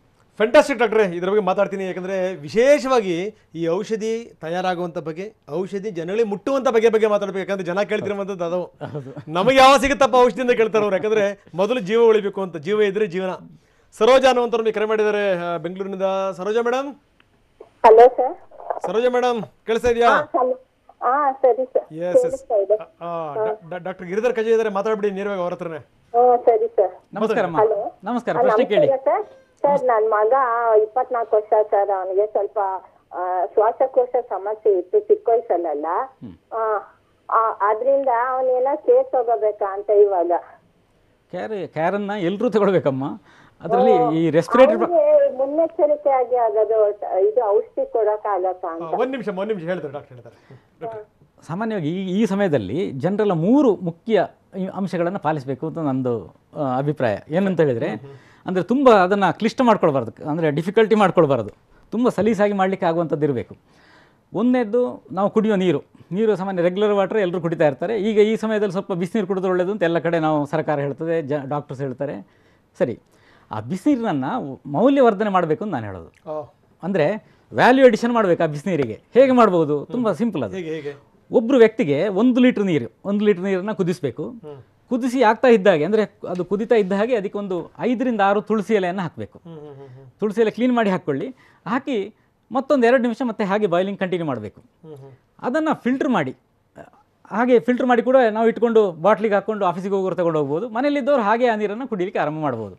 ಸೊ ದಿನಕ್ಕೆ ಆ ತುಳಸಿ ನೀರನ್ನು 1 ಲೀಟ್ರ್ ಕುಡಿಬೇಕು ಒಬ್ಬರು ವ್ಯಕ್ತಿ. ಇನ್ನು ಬೇರೆ ಮತ್ತೆ ಬಾಯಾರಿಕೆ ಆದಾಗ ಬೇರೆ ಬಿಸಿನೀರು ಹಾಗೆ ಕುಡ್ಕೊಳ್ಬೋದು. ಆದರೆ ಈ 1 ಲೀಟ್ರ್ ತುಳಸಿ ನೀರು ಕುಡಿಬೇಕು. 1 ಲೀಟರ್ಗಿಂತ ಜಾಸ್ತಿ ಆದರೂ ಪರವಾಗಿಲ್ಲ, ಯಾಕಂದರೆ ಜಾಸ್ತಿ ಬೇಡ, ಅಷ್ಟೇ ಸಾಕು. ಒಬ್ಬರು ವ್ಯಕ್ತಿಗೆ 1 ಲೀಟ್ರ್ ಸಾಕು. ಮತ್ತೆ ಬಿಸಿನೀರು ಕುಡಿಲಿ ಮತ್ತೆ ಎಕ್ಸ್ಟ್ರಾ. ಎರಡನೇದು ಯಾವುದು ಅಂತ ಹೇಳಿದರೆ, ಸಂಜೆ ಅಥವಾ ರಾತ್ರಿ ಹೊತ್ತಿನಲ್ಲಿ 1 ಗ್ಲಾಸ್ ಹಾಲಿಗೆ 1/4 ಚಮಚದಿಂದ ಅರ್ಧ ಚಮಚ. ನಮ್ಮ ಸಾಮಾನ್ಯ ಕೆಲವರಿಗೆ ಹೀಟ್ ಬಾಡಿ ಅಂತ ಹೇಳ್ತಾರೆ, ಅಂದರೆ ಏನು ತಗೊಂಡ್ರೆ ಅಸಿಡಿಟಿ ಆಗ್ತದೆ, ಸ್ವಲ್ಪ ಮೈ ಬಿಸಿ ಇದ್ದಾಗ ಅನ್ನಿಸ್ತದೆ ಅಂಥವರು 1/4 ಚಮಚ ಅರಿಶಿನವನ್ನು, ಅಥವಾ ಚಿಕ್ಕ ಮಕ್ಕಳು ಅಂತಾರೆ 1/4 ಚಮಚ. ಇನ್ನು ಕೆಲವರು ತುಂಬ ಶೀತ ಪ್ರಕೃತಿಯವರು ಇರ್ತಾರೆ, ಅಂದರೆ ಯಾವಾಗ ನೋಡಿದ್ರು ಕೆಮ್ಮು, ಶೀತ, ನೆಗಡಿ, ಈಗ ಇವರು ಹೇಳಿದಾರಲ್ಲ ಸರೋಜ ಅವರು, ಅದೇ ಅವ್ರ ಮಗ ಇದ್ದ ಹಾಗೆ, ಆ ರೀತಿಯವರಿಗೆ ಅರ್ಧ ಚಮಚದಷ್ಟು ಅರಿಶಿನ ಪೌಡ್ರನ್ನು ಹಾಕಿ ಹಾಲಿಗೆ ಅದನ್ನು ಪುನಃ ಕುದಿಸಬೇಕು. ಮೊದಲೇ ಕುದಿಸಿಟ್ಟ ಹಾಲನ್ನು ತಗೊಳ್ಳೋದು, ಅದಕ್ಕೆ ಪುನಃ ಒಂದು 3 ನಿಮಿಷದಷ್ಟು ಕುದಿಸಿ ಅದನ್ನು ಫಿಲ್ಟರ್ ಮಾಡಬೇಕು, ಸೋಸಬೇಕು. ಈ ಫಿಲ್ಟರ್ ಮಾಡದೇ ಇದ್ದರೆ ಬಾಡಿ ಸ್ವಲ್ಪ ಹೆಚ್ಚು ಹೀಟ್ ಆಗ್ತದೆ. ಅದನ್ನು ಅವಾಯ್ಡ್ ಮಾಡಲಿಕ್ಕೆ ಮತ್ತು ಟೇಸ್ಟಿಗೆ ಕೂಡ ಅದಕ್ಕೆ ಸ್ವಲ್ಪ ಸಕ್ಕರೆ ಅಥವಾ ಬೆಲ್ಲ ಸೇರಿಸ್ಕೊಳ್ಬೋದು ಬೇಕಾದರೆ. ಅದನ್ನು ಒಂದು ಸಂಜೆ ಹೊತ್ತು, ಬೆಲ್ಲ ಸೂಕ್ತ ಅನ್ಸುತ್ತೆ, ಸಾವಯವ ಬೆಲ್ಲ ಆದರೆ ಇನ್ನೂ ಒಳ್ಳೆಯದು. ಅದನ್ನು ಸಂಜೆ ಅಥವಾ ರಾತ್ರಿ ಹೊತ್ತಿನಲ್ಲೇ ಕುಡಿಬೇಕಾದ್ದು. ಇದು ಎರಡನೇದ್ದು. ಮೂರನೇದು ಯಾವುದು ಅಂತ ಹೇಳಿದರೆ, ಈ ಭೂಮಿಯ ಮಲಕೆ ಅಥವಾ ಭೂಮಿಯ ಮಲಕೆ ಅಂದರೆ ನೆಲನೆಲ್ಲಿ ಅಂತ ಹೇಳೋದು, ಕನ್ನಡದಲ್ಲಿ ನೆಲನೆಲ್ಲಿ ಅಂತ ಹೇಳೋದು. ಸಂಸ್ಕೃತದಲ್ಲಿ ಈಗ ಆಯುರ್ವೇದಿಕ್ ಶಾಪಿಗೆ ಹೋಗಿ ಕೇಳಿದರೆ ಭೂಮಿಯ ಮಲಕಿ ಅಂತ ಅದರ ಹೆಸರು ಇರ್ತದೆ. ಭೂಮಿ ಆಮಲಕಿ ಅಂತ, ಅಂದರೆ ನೆಲದಲ್ಲಿ ಸಿಗುವ ಒಂದು ಚಿಕ್ಕ ಗಿಡ, ಅದು ಪುಟ್ಟ ಗಿಡ, 1 ಫೀಟ್ ಇರುವಂಥ ಹೈಟ್ ಇರುವ ಗಿಡ, ಭೂಮಿ ಆಮಲಕಿ ಅಂತ. ಭೂಮಿಯಲ್ಲಿರುವಂಥ ಆಮಲಕಿ, ಅದರಲ್ಲಿ ನೆಲ್ಲಿಕಾಯಿಯ ಟೈಪ್ನ ಚಿಕ್ಕ ಚಿಕ್ಕ ಅದೇ ಗಿಡವನ್ನು ಹೋಲ್ತದೆ, ಆ ಎಲೆ ಮತ್ತು ಅದರ ಅಲ್ಲಿರುವ ಕಾಯಿಗಳು. ಹಾಗೆ ನೆಲನೆಲ್ಲಿ ಅಂತ ಬಂದಿರೋದು. ಮೇಲೆ ಮರದಲ್ಲಿ, ದೊಡ್ಡ ಮರದಲ್ಲಿ ಆಗುವ ನೆಲ್ಲಿ ಅಲ್ಲ, ನೆಲದಲ್ಲೇ ಇರುವಂಥ ನೆಲ್ಲಿ ಅಂತ. ಮತ್ತು ಈ ಮಳೆಗಾಲದಲ್ಲಿ ತುಂಬ ಎಲ್ಲ ಕಡೆ ಚಿಗುರ್ಕೊಂಡಿರ್ತದೆ. ಹಾಗೆ ಈ ಸಮಯದಲ್ಲಿ ಎಲ್ಲ ಕಡೆ ಸಿಗ್ತದೆ ಅದು. ಆ ನೆಲನೆಲ್ಲಿಯ ಪಂಚಾಂಗ ಅಂತ ಹೇಳಿದ್ರೆ ಇಡೀ ಪ್ಲಾಂಟನ್ನು ಯೂಸ್ ಮಾಡ್ಬೋದು. ಬೇರು ಯೂಸ್ ಮಾಡ್ಬೋದು, ಅದರ ಕಾಂಡ ಯೂಸ್ ಮಾಡ್ಬೋದು, ಅದರ ಎಲೆ ಯೂಸ್ ಮಾಡ್ಬೋದು, ಅದರಲ್ಲಿ ಕಾಯಿ ಯೂಸ್, ಹಾಗೆ ಪಂಚಾಂಗ ಎಲ್ಲವನ್ನು ಯೂಸ್ ಮಾಡ್ಬೋದು. ಒಂದು ಮನೆಯಲ್ಲಿ 4 ಜನ ಇದ್ದಾರೆ ಅಂತಾದರೆ ಒಂದು ಪೂರ್ತಿ ಗಿಡವನ್ನು 4 ಗ್ಲಾಸ್ ನೀರಿಗೆ ಹಾಕಿ ಅದನ್ನು 1 ಗ್ಲಾಸ್ ಆಗೋ ತನಕ ಬಾಯ್ಲ್ ಮಾಡಬೇಕಂದ್ರೆ 4 ಗ್ಲಾಸಿಂದ 1 ಗ್ಲಾಸಿಗೆ ಇಳಿಸ್ಬೇಕು ಅದನ್ನು ಕುದಿಸಿ. ಅದನ್ನು ಫಿಲ್ಟರ್ ಮಾಡಿ ಅದಕ್ಕೆ ಬೆಲ್ಲ ಹಾಕಿ ಕುಡಿಬೇಕದ್ದು. ಎಷ್ಟು ಜನ? 4 ಜನ, ಅಂದರೆ ಒಬ್ಬರಿಗೆ 1/4 ಗ್ಲಾಸ್, ಒಬ್ಬೊಬ್ಬರು 1/4 ಗ್ಲಾಸ್ ಕುಡಿದ್ರೆ ಸಾಕು. ಜಾಸ್ತಿ ಬೇಗ ಕಡಿಮೆ ಆಗಬೇಕು, ಬೇಗನೆ ಇದು ಅವಾಯ್ಡ್ ಆಗಬೇಕು ಅಂತ ಜಾಸ್ತಿ ಕುಡಿಬೇಡಿ, ಬರೀ 1/4 ಗ್ಲಾಸ್ ಕುಡೀರಿ. ಒಂದು ವೇಳೆ ಈ ನೆಲದಲ್ಲಿ ಗಿಡ ಸಿಗ್ತಾ ಇಲ್ಲ ಅಂತಾದರೆ ಹಲವಾರು ಕಡೆ ಈ ಮಲೆನಾಡಿನಲ್ಲೆಲ್ಲ ಭದ್ರಮುಷ್ಟಿ ಅಂತ ಒಂದು ಗಿಡ ಹೆಚ್ಚು ಬೆಳೀತದೆ. ಆ ಭದ್ರಮುಷ್ಟಿ ಅಂತ ಹೇಳೋದು ಹಾಗೆ ಸಮ್ಮರ್ಲೆಲ್ಲ ಅದು ಕಾಣೋದೇ ಇಲ್ಲ, ಮಳೆ ಬಂದ ತಕ್ಷಣ ಚಿಗುರುಕೊಳ್ತದೆ. ಅದನ್ನು ಭೂಮಿಯಿಂದ ತೆಗೆದ್ರೆ ಅದರೊಳಗೆ ಒಂದು ಗಡ್ಡೆ ಇದೆ, ಟ್ಯೂಬರ್ ಇರ್ತದೆ. ಆ ಒಂದು ಟ್ಯೂಬರ್ ಒಂದು 4 ಜನರಿಗೆ ಮಾಡೋ ಕಷಾಯಕ್ಕೆ ಸಾಕು. 4 ಗ್ಲಾಸ್ ನೀರಿಗೆ ಅದನ್ನು. ಇಲ್ಲಿ ಬೆಂಗಳೂರಲ್ಲಿ ಸಿಗುತ್ತಾ? ಬೆಂಗಳೂರಲ್ಲಿ ಕಡಿಮೆ, ಬೆಂಗಳೂರಲ್ಲಿ ಶಾಪಿಗೆ ಒಂದು ಗ್ರಂಥಿಗೆ ಅಂಗಡಿಗೆ ಹೋಗಿ ತಗೊಳ್ಬೇಕಷ್ಟೇ, ಅಥವಾ ಆಯುರ್ವೇದಿಕ್ ಶಾಪ್ಗಳಲ್ಲೂ ಕೂಡ ಸಿಗ್ತದೆ. ಯಾವುದು ಭದ್ರಮುಷ್ಟಿಯ ಅಥವಾ ಮುಸ್ತಾ ಚೂರ್ಣ ಅಂತ ಹೇಳ್ತಾರೆ. ಮುಸ್ತಕಾರಿಷ್ಟ ಇದೆಲ್ಲ ಮಾಡೋದು ಅದರಿಂದಲೇ. ಚೂರ್ಣ ಸಿಗುತ್ತೆ, ಚೂರ್ಣ ಸಿಗ್ತದೆ, ಪೌಡರ್ ಸಿಗ್ತದೆ. ಈ ಭೂಮಿ ಅಮಲಕ್ಕೆದ್ದು ಪೌಡರ್ ಸಿಗ್ತದೆ. ಇದು ಅಲ್ಲ ಅಂತ ಆದರೆ ಮೂರನೇದು ಅಮೃತಬಳ್ಳಿ. ಅಮೃತಬಳ್ಳಿಯದ್ದು ಪೌಡರ್ ಕೂಡ ಸಿಗ್ತದೆ, ಗುಡೂಚಿ ಅಂತ ಸಂಸ್ಕೃತದಲ್ಲಿ ಹೇಳೋದಕ್ಕೆ. ಅಥವಾ ಆ ಕಾಂಡ, ಅಮೃತಬಳ್ಳಿಯ ಕಾಂಡ ಇದೆ, ಬಳ್ಳಿಯ ಕಾಂಡ ಇದೆ ಅಲ್ವಾ, ಅದನ್ನು ಒಬ್ರಿಗಾದರೆ ಒಂದು ಇಂಚಿನಷ್ಟು ಸಾಕು, 4 ಜನರಿಗಾದ್ರೆ 4 ಇಂಚು ಈ 4 ಗ್ಲಾಸ್ ನೀರಿಗೆ ಹಾಕಿ 1 ಗ್ಲಾಸ್ ತನಕ ಬಾಯ್ಲ್ ಮಾಡಿ ಕಾಲು ಲೋಟ ಒಬ್ಬೊಬ್ರು ಕುಡಿಯೋದು. ಇದು 4 ಜನರಿಗಾದರೆ. ಒಬ್ಬರಿಗಾದರೆ 1/4 ಗ್ಲಾಸ್, 1 ಗ್ಲಾಸಿಂದ 1/4 ಗ್ಲಾಸ್ ಮಾಡಿದರೆ ಆಯಿತು. ಇದನ್ನು 3 ಮಾಡೋದಲ್ಲ. ಡಾಕ್ಟರ್ ಹೇಳಿದ್ದಾರೆ ಅಥವಾ ಅಲ್ಲಿ ಬೇರೆ ಬೇರೆ ಹೋಮ್ ರೆಮಿಡಿಗಳು ಎಲ್ಲವನ್ನು ಬಿದ್ದದ್ದನ್ನೆಲ್ಲ ಮಾಡ್ಕೊಂಡು ಹೋದರೆ 4 ದಿವಸದಲ್ಲಿ ಪೈಲ್ಸ್ ಸ್ಟಾರ್ಟ್ ಆಗ್ತದೆ, ಬ್ಲೀಡಿಂಗ್ ಆಗಲಿ ಸ್ಟಾರ್ಟ್ ಆಗ್ತದೆ, ಬಾಡಿ ಹೀಟ್ ಆಗ್ತದೆ, ಅಸಿಡಿಟಿ ಆಗ್ತದೆ. ಮಾಡಬೇಡಿ ಹಾಗೆ. ಯಾವ್ದಾದ್ರು ಒಂದು ಫಾಲೋ ಮಾಡಿ ಅಂತ. ಒಂದು ಫಾಲೋ ಮಾಡಿ. ಪ್ರಿಫರೆನ್ಸ್ ಯಾವುದಕ್ಕೆ ಅಂದರೆ ನೆಲನೆಲ್ಲಿಗೆ, ಅದಕ್ಕೆ ಫಸ್ಟ್ ಪ್ರಿಫರೆನ್ಸ್. ಎರಡನೇದ್ದು ಭದ್ರಮುಷ್ಟಿ. ಓಕೆ, ಭೂಮಿ ಅಮಲಕ್ಕಿದು ಇದ್ರದ್ದು ಚೂರ್ಣ ಸಿಗುತ್ತಾ ಅಥವಾ ಪುಡಿ? ಅದು ಸಿಗುತ್ತೆ, ಅದು ಕೂಡ ಸಿಗ್ತದೆ. ಅದು ಹೀಗೆ ಸಾಮಾನ್ಯ ಎಲ್ಲ ಕಡೆ ಎಲ್ಲ ಜನರು ತಗೊಂಡು ಅವ್ರವ್ರ ಮನೇಲಿ ಇಟ್ಕೊಂಡಾಗಿದೆ. ಹಾಗಾಗಿ ಅಂಗಡಿಗಳ ಶಾಪ್ಗಳಲ್ಲಿ ಸಿಗುವುದೇ ಕಷ್ಟ ಆಗಿಬಿಟ್ಟಿದೆ ಈಗ. ಆದರೆ ಹಳ್ಳಿಗಳಲ್ಲೆಲ್ಲ ಖಂಡಿತ ಸಿಗ್ತದೆ. ಅಮೃತಬಳ್ಳಿ ಎಲ್ಲ ಕಡೆ ಸಿಗುವಂಥದ್ದು ಹೆಚ್ಚು ಸಿಗ್ತದೆ. ಅದು ಅಮೃತಬಳ್ಳಿ ಹಾಗೆ ಫ್ರೆಶ್ ಆಗಿ ಕೂಡ ನಮಗೆ ಸಿಗ್ತದೆ. ಮೊದಲನೇ ನೀವು ಭೂಮಿ ಅಮಲಕ್ಕಿ ಅಥವಾ ಅಮೃತಬಳ್ಳಿ. ಎರಡನೇದು ಇದು ಭದ್ರಮುಷ್ಟಿ. ಭದ್ರಮುಷ್ಟಿ ಮುಸ್ತಾ ಅಂತ ಸಂಸ್ಕೃತದಲ್ಲಿ ಹೇಳೋದು, ನಾಗರಮೋತ ಅಂತ ಹಿಂದಿಯಲ್ಲೆಲ್ಲ ಹೇಳ್ತಾರೆ. ಹೌದು. ಸೊ ಇದು 3ರಲ್ಲಿ ಯಾವ್ದಾದ್ರು ಒಂದರದ್ದು ಕಷಾಯ ಮಾಡಿ ದಿವಸ ಬೆಳಗ್ಗೆ ಖಾಲಿ ಹೊಟ್ಟೆಯಲ್ಲಿ ಅಥವಾ ಸಂಜೆ ಹೊತ್ತಿನಲ್ಲಿ. ಈಗ ಬೆಳಗ್ಗೆ ತಗೊಳ್ಳಿಕ್ಕಾಗಲಿ ಸಂಜೆ, ಈ 3ಅನ್ನು ಮಾಡಿಕೊಂಡ್ರೆ ಇದರಲ್ಲಿ ಸ್ಪೆಷಾಲಿಟಿ ಏನು ಅಂತಲ್ಲ. ಈಗ ಅಶ್ವಗಂಧ ಇದೆ ಅಥವಾ ಬೇರೆ ಬೇರೆ ಔಷಧಗಳನ್ನೆಲ್ಲ ಹೇಳ್ತೇವೆ, ಅಂದರೆ ರೆಸಿಸ್ಟೆನ್ಸ್ ಇಂಪ್ರೂವ್ ಮಾಡಲಿಕ್ಕೆ ಒಳ್ಳೆಯದು. ಅದೆಲ್ಲ ಯಾವಾಗ ಅಂತ ಹೇಳಿದರೆ ತುಂಬ ಮೊದಲೇ, ಇನ್ನೀಗ ಚೀನಾದ ಜೊತೆ ಯುದ್ಧ ಮಾಡಬೇಕು ಈಗಲೇ ನಾವು ಪ್ರಿಪರೇಷನ್ ಮಾಡಿ ಇಟ್ಕೊಂಡಾಗ ಭಾರತ ಯುದ್ಧ ಸ್ಟಾರ್ಟ್ ಆಗ್ತಾ ಇದೆ ಅಂತ ಆಗುವಾಗ ಅದು ವರ್ಕ್ ಆಗೋದಿಲ್ಲ. ಆವಾಗ ಇಮ್ಯುನಿಟಿ ಸಡನ್ ಒಂದು 5 ದಿವಸ 10 ದಿವಸದಲ್ಲಿ ಡೆವಲಪ್ ಮಾಡ್ಕೊಳ್ಳಿಕ್ಕೆ ಆಗೋದಿಲ್ಲ. ಆವಾಗ ಆ್ಯಂಟಿವೈರಲ್ ಬೇಕು. ಆವಾಗ ಆ್ಯಂಟಿವೈರಲ್ ಗುಣ ಯಾವುದರಲ್ಲಿ ಪ್ರಬಲವಾಗಿದೆ ಅದು ಬೇಕು. ಹಾಗಾಗಿ ಭೂಮಿ ಅಮಲಕ್ಕೆ ನೆಲನೆಲ್ಲಿಯನ್ನು ಯೂಸ್ ಮಾಡಿ. ಇಲ್ಲ ಅಂತಾದರೆ ಭದ್ರಮುಷ್ಟಿ ಯೂಸ್ ಮಾಡಿ. ಅದು ಇಲ್ಲ ಅಂತಾದರೆ ಇದು ಅಮೃತಬಳ್ಳಿಯನ್ನು ಯೂಸ್ ಮಾಡ್ಕೊಳ್ಳಿ. ಅಮೃತಬಳ್ಳಿ ಆ್ಯಂಟಿವೈರಲ್ ಹೌದು, ಇಮ್ಯುನೋ ಮಾಡ್ಯುಲೇಟರ್ ಹೌದು, ಇಮ್ಯೂನ್ ಸಿಸ್ಟಮನ್ನು ಇಂಪ್ರೂವ್ ಮಾಡ್ತದೆ. ಹಾಗಾಗಿ ಇದು 3ರಲ್ಲಿ ಯಾವುದಾದ್ರು ಒಂದನ್ನು ಮಾಡಿ. ಹಾಗೆ ಈ 3 ಸೂತ್ರಗಳನ್ನು ನಾವು ಪಾಲನೆ ಮಾಡಿದರೆ ಖಂಡಿತವಾಗಿ ಕೂಡ ಈಗ ಇನ್ನೇನು ಈ ಡಿಸೀಸ್ ನಮಗೆ ಇಫೆಕ್ಟ್ ಆಗ್ತಾಯಿದೆ, ಗೊತ್ತಿದ್ದೋ ಗೊತ್ತಿಲ್ಲದೆಯೋ ಎಲ್ಲೋ ಇಫೆಕ್ಟ್ ಪಾಸಿಟಿವ್ ಆಗೋ ಚಾನ್ಸಸ್ ಇದೆ. ಇಂಥದ್ದೆಲ್ಲ ಇದ್ದರೆ ಹಾಗೆ ಅಲ್ಲೇ ಕಡಿಮೆ ಆಗಿಬಿಡ್ತದೆ. ಫ್ಯಾಂಟಾಸ್ಟಿಕ್ ಡಾಕ್ಟ್ರೆ, ನಾನು ಇದ್ರ ಬಗ್ಗೆ ಇನ್ನಷ್ಟು ಮಾತಾಡ್ತೀನಿ. ಅನಿಲ್ ಅನ್ನುವಂಥವ್ರು ನಿಮಗೆ ಕರೆ ಮಾಡಿದ್ದಾರೆ ಚಿಕ್ಕಮಗಳೂರಿಂದ. ಅನಿಲ್ ಅವರೇ, ಅನಿಲ್ ನಮಸ್ಕಾರ. ನಮಸ್ಕಾರ ಡಾಕ್ಟರ್ ಗಿರಿಧರ್ ಕಜೆ ಅವರಿದ್ದಾರೆ, ಮಾತಾಡಿ. ನಮಸ್ಕಾರ ಡಾಕ್ಟ್ರೆ. ನಮಸ್ಕಾರ, ಹೇಳಿ. ನಮಗೆ ಅದು ಟ್ಯಾಬ್ಲೆಟ್ ಇದು ಕೊರೋನಾ ಬರುವ ಮೊದಲು ತಗೊಳ್ಬಹುದಾ? ನಾವು ಮಂಗಳೂರಿನಿಂದ ಮಾತಾಡೋದು. ಮಂಗಳೂರಲ್ಲಿ ಎಲ್ಲಿ ಸಿಗ್ತದೆ ಅಂತ ಬೇಕಿತ್ತು ಸರ್. ಔಷಧವನ್ನ ಈಗ ನಾವು ಸರ್ಕಾರಕ್ಕೆ ಏನು ಪ್ರಪೋಸಲ್ ಕೊಟ್ಟಿರುವಂಥದ್ದು ಅಂತ ಹೇಳಿದರೆ, ಈ ಔಷಧವನ್ನು ಈಗ ಟ್ರಯಲ್ನಲ್ಲಿ ಒಂದು ಹಂತದಲ್ಲಿ ಸಾಬೀತಾಗಿದೆ ಇದು. ಹಾಗೆ ಈ ಔಷಧವನ್ನು ಪ್ರೈಮರಿ ಕಾಂಟ್ಯಾಕ್ಟ್ನವರು ಕರ್ನಾಟಕದಲ್ಲಿ ಈಗ ಅಂದರೆ ಈ ಡಿಸೀಸ್ ಬಂದು ಅವ್ರ ಜೊತೆ ನೇರವಾಗಿ ಸಂಪರ್ಕ ಇರುವವರು, ಹೆಚ್ಚು ಸಂಪರ್ಕ ಇರುವವರು ಅವರು ಪ್ರೈಮರಿ ಕಾಂಟ್ಯಾಕ್ಟ್ಸ್ ಅಂತ ಹೇಳೋದು. ಆ ಪ್ರೈಮರಿ ಕಾಂಟ್ಯಾಕ್ಟ್ಸ್ನವ್ರ ಜೊತೆಗೆ ಸಂಪರ್ಕ ಇರುವವರಿಗೆ ಸೆಕೆಂಡರಿ ಕಾಂಟ್ಯಾಕ್ಟ್ ಅಂತ ಹೇಳೋದು. ಸೊ ಅದು ಸುಮಾರು ಒಂದು 80,000ದಷ್ಟು ಜನ ಇದ್ದಾರೆ. ಆ 80,000 ಜನರಿಗೆ ಈ ಔಷಧವನ್ನು 10 ದಿವಸ ತಗೊಳ್ಳಿಕ್ಕೆ ನಾವು ಫ್ರೀಯಾಗಿ ಉಚಿತವಾಗಿ ನಮ್ಮ ಸಂಸ್ಥೆಯಿಂದ ಕೊಡ್ತೇವೆ. ಅಂತ ಸುಮಾರು ಒಂದು 72 ಲಕ್ಷ ಟ್ಯಾಬ್ಲೆಟ್ಗಳನ್ನು ಕೊಡಬೇಕಾಗ್ತದೆ. ಅಷ್ಟು ಟ್ಯಾಬ್ಲೆಟ್ಗಳನ್ನು ಸರ್ಕಾರಕ್ಕೆ ನಾವು ಉಚಿತವಾಗಿ ಕೊಡ್ತೇವೆ. ಒಂದು ಅಭಿಯಾನ ಮಾಡಿ. ಏನು ಅಭಿಯಾನ? ಆರೋಗ್ಯಕ್ಕಾಗಿ 10 ದಿನ ಅಂತ ಒಂದು ಅಭಿಯಾನ ಮಾಡಿ. ಅದರಲ್ಲಿ 10 ದಿನಗಳ ಕಾಲ ಈ ಔಷಧವನ್ನು ಈ ಪ್ರೈಮರಿ ಮತ್ತು ಸೆಕೆಂಡರಿ ಕಾಂಟ್ಯಾಕ್ಟ್ ಇರೋರು ತಗೊಳ್ಳೋದು. ಜೊತೆಯಲ್ಲಿ ಉಳಿದ ಪಬ್ಲಿಕ್ ಎಲ್ಲ, ಅಂದರೆ ನಮಗೆ ಕಾಂಟ್ಯಾಕ್ಟ್ ಇದೆಯಾ ಇಲ್ವ ಅಂತ ಎಷ್ಟೋ ಜನರಿಗೆ ಗೊತ್ತಿರೋದಿಲ್ಲ. ಈಗ ಯಾವುದೋ ಒಂದು ಶಾಪಿಗೆ ನೀವು ಹೋಗಿರ್ತೀರಿ, ಪಾಸಿಟಿವ್ ಇರೋರು ಹೋಗಿರ್ತಾರೆ, ಅದು ಟ್ರ್ಯಾಕಿಂಗ್ ಇರೋದಿಲ್ಲ. ಆಗ ನೀವು ಕೆಲವೊಮ್ಮೆ ಪಾಸಿಟಿವ್ ಆಗಿಬಿಡ್ತೀರಿ. ಹಾಗಾಗಿ ಉಳಿದವರಲ್ಲಿ ಏನು ಮಾಡಬೇಕಾದ್ರೆ ಈ 3 ಮೆಷರ್ ಮಾತ್ರ, ಈಗ ಹೇಳಿದ 3 ಮೆಷರ್ಗಳನ್ನು ಮನೆಯಲ್ಲಿ ಎಲ್ಲರೂ ಮಾಡ್ಕೊಳ್ಬೇಕಾದ್ದು. ಸೊ ಇದನ್ನು ಮಾಡಿದ್ದು, ಇದು ಮಾಡಲಿಕ್ಕೆ ಕಷ್ಟ ಅಲ್ವಾ ಮಾಡಲಿಕ್ಕೆ? ನಾನು ನಿನ್ನೆ ನಮ್ಗೆ ಕೇಳಿದಾಗ ಗೊತ್ತಾಯಿತು, ಶ್ರೀರಾಮ್ಪುರದಲ್ಲಿ ಆ ಸ್ಲಮ್ಮಿನ ಜಾಗದಲ್ಲಿ ಅವರು ಮಾಡ್ತಾ ಇದ್ದಾರಂತೆ ಇದನ್ನೆಲ್ಲ. ಅಂದರೆ ಮನಸ್ಸು ಮಾಡಿದರೆ ಯಾರಿಗೂ ಕೂಡ ಮಾಡ್ಲಿಕ್ಕೆ ಸಾಧ್ಯ ಆಗ್ತದೆ ಅಂತ ಹೇಳೋದಕ್ಕೆ ಇದೊಂದು ಉದಾಹರಣೆ ಇದು. ಹಾಗಾಗಿ ಇಡೀ ರಾಜ್ಯದ ಜನತೆ ಪ್ಯಾರಲಲ್ ಆಗಿ, ಅಂದರೆ ಈ ಪ್ರೈಮರಿ ಸೆಕೆಂಡರಿ ಕಾಂಟ್ಯಾಕ್ಟ್ನವರು ಔಷಧ ತಗೊಳ್ಳೋದು 10 ದಿವಸ, ಉಳಿದ ಜನತೆ ಇದನ್ನು ಮಾಡೋದು. ಹೀಗೆ ಎಲ್ಲರೂ ಸಮಗ್ರವಾಗಿ ಜನತೆ ಒಟ್ಟಿಗೆ ಮಾಡಿದರೆ ಹಾಸ್ಪಿಟ್ಲಲ್ಲಿರೋರು ಹೇಗೂ ಸಹ ಹಾಸ್ಪಿಟ್ಲಲ್ಲಿರೋ ಕೂಡ ಅವ್ರಿಗೆ ಕೂಡ ಕೊಡಬೇಕು ಅಂತ ನಾವು ರಿಕ್ವೆಸ್ಟ್ ಮಾಡಿದೆ. ಯಾಕೆಂತ ಹೇಳಿದರೆ ಬೆಡ್ ಇಲ್ಲ ಅಂತ ಹೇಳ್ಕೊಂಡು ಒದ್ದಾಡ್ತಾ ಇದ್ದೇವೆ. ಈ ಬೆಡ್ಗಳು ಬೇಗ ಸಿಗಬೇಕಾದ್ರೆ, ಫ್ರೀ ಆಗಬೇಕಾದ್ರೆ ಈ ಭೌಮ್ಯ ಸಾತ್ಮ್ಯ ಕೊಟ್ಟು ಅಷ್ಟು ಫಾಸ್ಟಲ್ಲಿ ಕಡಿಮೆ ಆಗಿರೋದ್ರಿಂದಾಗಿ ಬೇಗನೆ ಒಂದು 2 ದಿವಸ 3 ದಿವಸ ಬೇಗ ಕ್ಯೂರ್ ಆದರೂ ಕೂಡ ಬೆಡ್ಸ್ ಅಷ್ಟು ಖಾಲಿ ಆಗ್ತದೆ. ಹಾಗಾಗಿ ಅವ್ರಿಗೆ ಕೂಡ ಕೊಡಿ ಅಂತ ಸರ್ಕಾರದ ಹತ್ರ ಕೇಳ್ತಾ ಇದ್ದಾರೆ. ಎಸ್ ಡಾಕ್ಟರ್, ಹಾಗಾದ್ರೆ ತಮ್ಮ ಔಷಧಿ ಏನಿದೆಯಲ್ಲ ಅದು ಪ್ರೈಮರಿ ಮತ್ತು ಸೆಕೆಂಡರಿ ಕಾಂಟ್ಯಾಕ್ಟ್ನವರಿಗೆ ಅವ್ರಿಗೆ ಕೊಡಿ, ಆಮೇಲೆ ಮತ್ತೆ ಬೇಕಾದ್ರೆ ಸರ್ಕಾರ ವಿಸ್ತಾರ ಮಾಡ್ಕೊಳ್ಳಿ. ಆದ್ರೆ ಈಗ ಔಷಧ ತಗೊಳ್ಳಿಕ್ಕೆ ಹೊರಡಬೇಡಿ. ಈ ಔಷಧ ಬೇಕು ಅಂತ ಕ್ಲಿನಿಕ್ಗಳಿಗೆ ಬರೋದು ಬೀಳೋದು ಮಾಡಬೇಡಿ. ನೀವು ಹೇಳಿದ ಒಂದು ಮಾತು ನಿಜಕ್ಕೂ ಏನು ಅಂತ ಅರ್ಥ ಆಗಿದೆ ಏನು ಅಂತಂದ್ರೆ, ಮೊದಲು ನಿಮ್ಮ ದೇಹವನ್ನು ನೀವು ಸಜ್ಜುಗೊಳಿಸಿ, ರೋಗ ನಿರೋಧಕ ಶಕ್ತಿಯನ್ನು ಬೆಳೆಸ್ಕೊಳ್ಳಿ. ನೀವು ಒಂದು ಆಹಾರ ಸೃಷ್ಟಿ ಆಗಬೇಕು. ಕರೆಕ್ಟ್. ಒಂದು ಅದಕ್ಕೆ ಮಾಡಿ, ಅದಕ್ಕೆ ಬೆಸ್ಟ್ ಅಂತಂದ್ರೆ ಅವ್ರು ಹೇಳುವಂಥದ್ದು ಡಾಕ್ಟ್ರು ನೆಲನೆಲ್ಲಿ ಅಥವಾ ಭೂಮಿ ಅಮಲಕ್ಕಿ, ಎಲ್ಲವೂ ಭೂಮಿಯಿಂದಲೇ ಬರುತ್ತೆ. ನೀವು ಭೂಮಿ ಅಮಲಕ್ಕಿನ ಖಂಡಿತವಾಗ್ಲೂ ನೀವು ಇದು ಮಾಡ್ಕೊಳ್ಳಿ, ನೀವು ಖಂಡಿತವಾಗ್ಲೂ ಗಟ್ಟಿ ಆಗ್ತೀರಿ. ಇಲ್ಲಾಂದರೆ ಭದ್ರಮುಷ್ಟಿ, ನಾವು ದಸರಾದಲ್ಲಿ ವಜ್ರಮುಷ್ಟಿ ಕಾಳಗ ಕೇಳಿದ್ದೀವಿ. ಭದ್ರಮುಷ್ಟಿಯನ್ನು ತಿಂದು ನಾವು ರೋಗದ ವಿರುದ್ಧ, ಕೊರೋನಾ ವಿರುದ್ಧ, ಡಿಸೀಸ್ನ ವಿರುದ್ಧ ಭದ್ರ ಆಗಬೇಕಾದ್ರೆ ಭದ್ರಮುಷ್ಟಿ, ವಜ್ರಮುಷ್ಟಿ ಕಾಳಗ ರೆಡಿ ಆಗಬೇಕು. ಭದ್ರಮುಷ್ಟಿಯಲ್ಲಿ ಎರಡಿದೆ, ಒಂದು ಭದ್ರ ಇದೆ, ಮತ್ತೊಂದು ಮುಷ್ಟಿ ಇದೆ. ಫ್ಯಾಂಟಾಸ್ಟಿಕ್.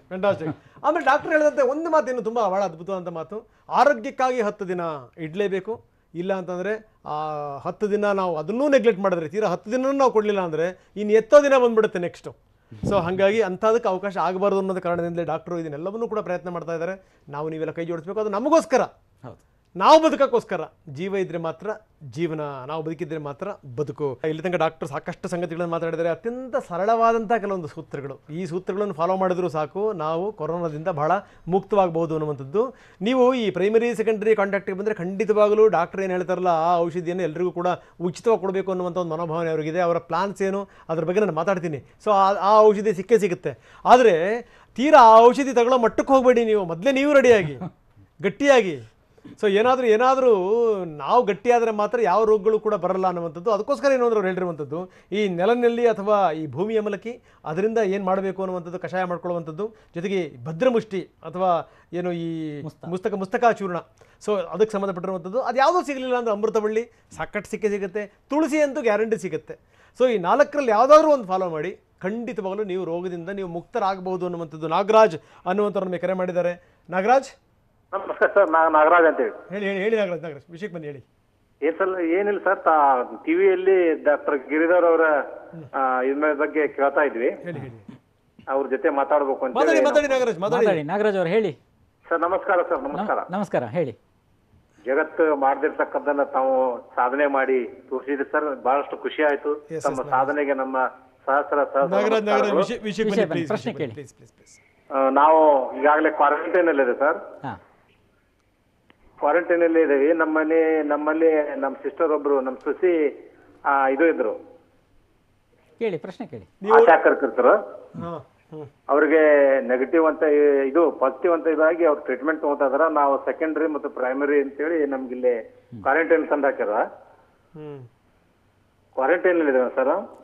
ಎಲ್ಲಿ ಕ್ವಾರಂಟೈನ್ ಅಲ್ಲಿ ಇದೀರಿ? ಹಾವೇರಿ ಜಿಲ್ಲಾ ಹಾನಗಲ್ ತಾಲೂಕಿನ ಹಳ್ಳಿ ಬೈಲಂತ ನಮ್ ತಂದಿಟ್ಟಿದ್ದಾರೆ. ಓಕೆ, ವಿಷಯಕ್ಕೆ ಬನ್ನಿ. ಏನೀಗ? ಏನಿಲ್ಲ, ಅವ್ರು ನಮ್ ತಂದೀಗ 15 ದಿವಸ ಹಾಕಿ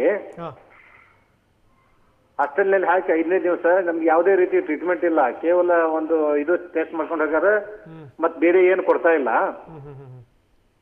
ನಾವ್ ಏನ್ ಮಾಡ್ಬೇಕು ಅಂತ ಈಗ ಹೇಳಿದಲ್ಲ, ಈಗಾಗಲೇ ಹೇಳಿದಾಗೆ ಆ 3 ಅಂಶಗಳನ್ನು, ಯಾವುದು ತುಳಸಿ ನೀರು ಕುಡಿಯುವಂಥದ್ದು, ಹಾಲಿಗೆ ಅರಿಶಿನ ಹಾಕಿ ತಗೊಳ್ಳುವಂಥದ್ದು, ಮತ್ತೊಂದು ಕಷಾಯ ಮಾಡಿ ತಗೊಳ್ಳುವಂಥದ್ದು, ಇದು 3 ಮಾಡ್ತಾ ಬನ್ನಿ. ಖಂಡಿತವಾಗಿ ಕೂಡ ನಿಮಗೆ ಅದು ಅನುಕೂಲ ಮಾಡಿಕೊಡ್ತದೆ. ಓಕೆ, ಸೊ ಇದೆಲ್ಲದ ಜೊತೆ ಬನ್ನಿ. ಸದ್ಯದ ಮಟ್ಟಿಗೆ ಇದೇ ಔಷಧ ಅವರಿಗೆ. ಓಕೆ, ಖಂಡಿತ. ಮಮತಾ ಅನ್ನುವಂಥವ್ರು ಕರೆ ಮಾಡಿದ್ದಾರೆ. ದಯವಿಟ್ಟು ಈ ಕಾಲರ್ಸ್ಗಳಿಗೆ ಒಂದು ವಿನಂತಿ ಏನು ಅಂತಂದರೆ, ಒಂದು ನಿಮಿಷ ಮೇಡಮ್, ಈ ವಿನಂತಿ ಏನು ಅಂದರೆ, ನಿಮ್ಮ ಮನೆ TV ವಾಲ್ಯೂಮನ್ನು ದಯವಿಟ್ಟು ಮ್ಯೂಟ್ ಮಾಡಿಟ್ರಿ, ನಂಬರ್ 1. ಎರಡನೇದು, ಟು ದ ಪಾಯಿಂಟ್ ನೀವು ಪ್ರಶ್ನೆ ಮಾಡಿ, ಟು ದ ಪಾಯಿಂಟ್ ಪ್ರಶ್ನೆಗಳು. ಭಾಳ ಜನರು ಮಾತಾಡೋಕ್ಕೋಸ್ಕರ ಕಾಯ್ತಾ ಇರ್ತಾರೆ. ಆಮೇಲೆ ಈ ಎಲ್ಲೆಲ್ಲೋ ನಿಮ್ಮ ಸಮಸ್ಯೆಗಳಾಗ್ತಿರುವಂಥದ್ದು ಇದೆಯಲ್ಲ ಆಸ್ಪತ್ರೆಗಳಲ್ಲಿ, ಅದನ್ನು ಹೇಳ್ಬಿಡಿ, ಅದಕ್ಕೂ ಪಾಪ ಡಾಕ್ಟ್ರಿಗೂ ಸಂಬಂಧ ಇಲ್ಲ. ಸೊ ಹೀಗಾಗಿ ನೇರವಾಗಿ ವಿಷಯಕ್ಕೆ ಬನ್ನಿ. Mamata madam. Hello Mamata madam ಮಾತಾಡಿ, ಡಾಕ್ಟರ್ ಹತ್ರ ಮಾತಾಡಿ ಮೇಡಮ್. ಹಲೋ, ನಮಸ್ತೆ ಡಾಕ್ಟ್ರೆ. ನಮಸ್ಕಾರ ಅಮ್ಮ, ಹೇಳಿ ಮಮತಾ. ನಾನು ಮಂಗಳೂರಿಂದ ಮಾತಾಡುದು.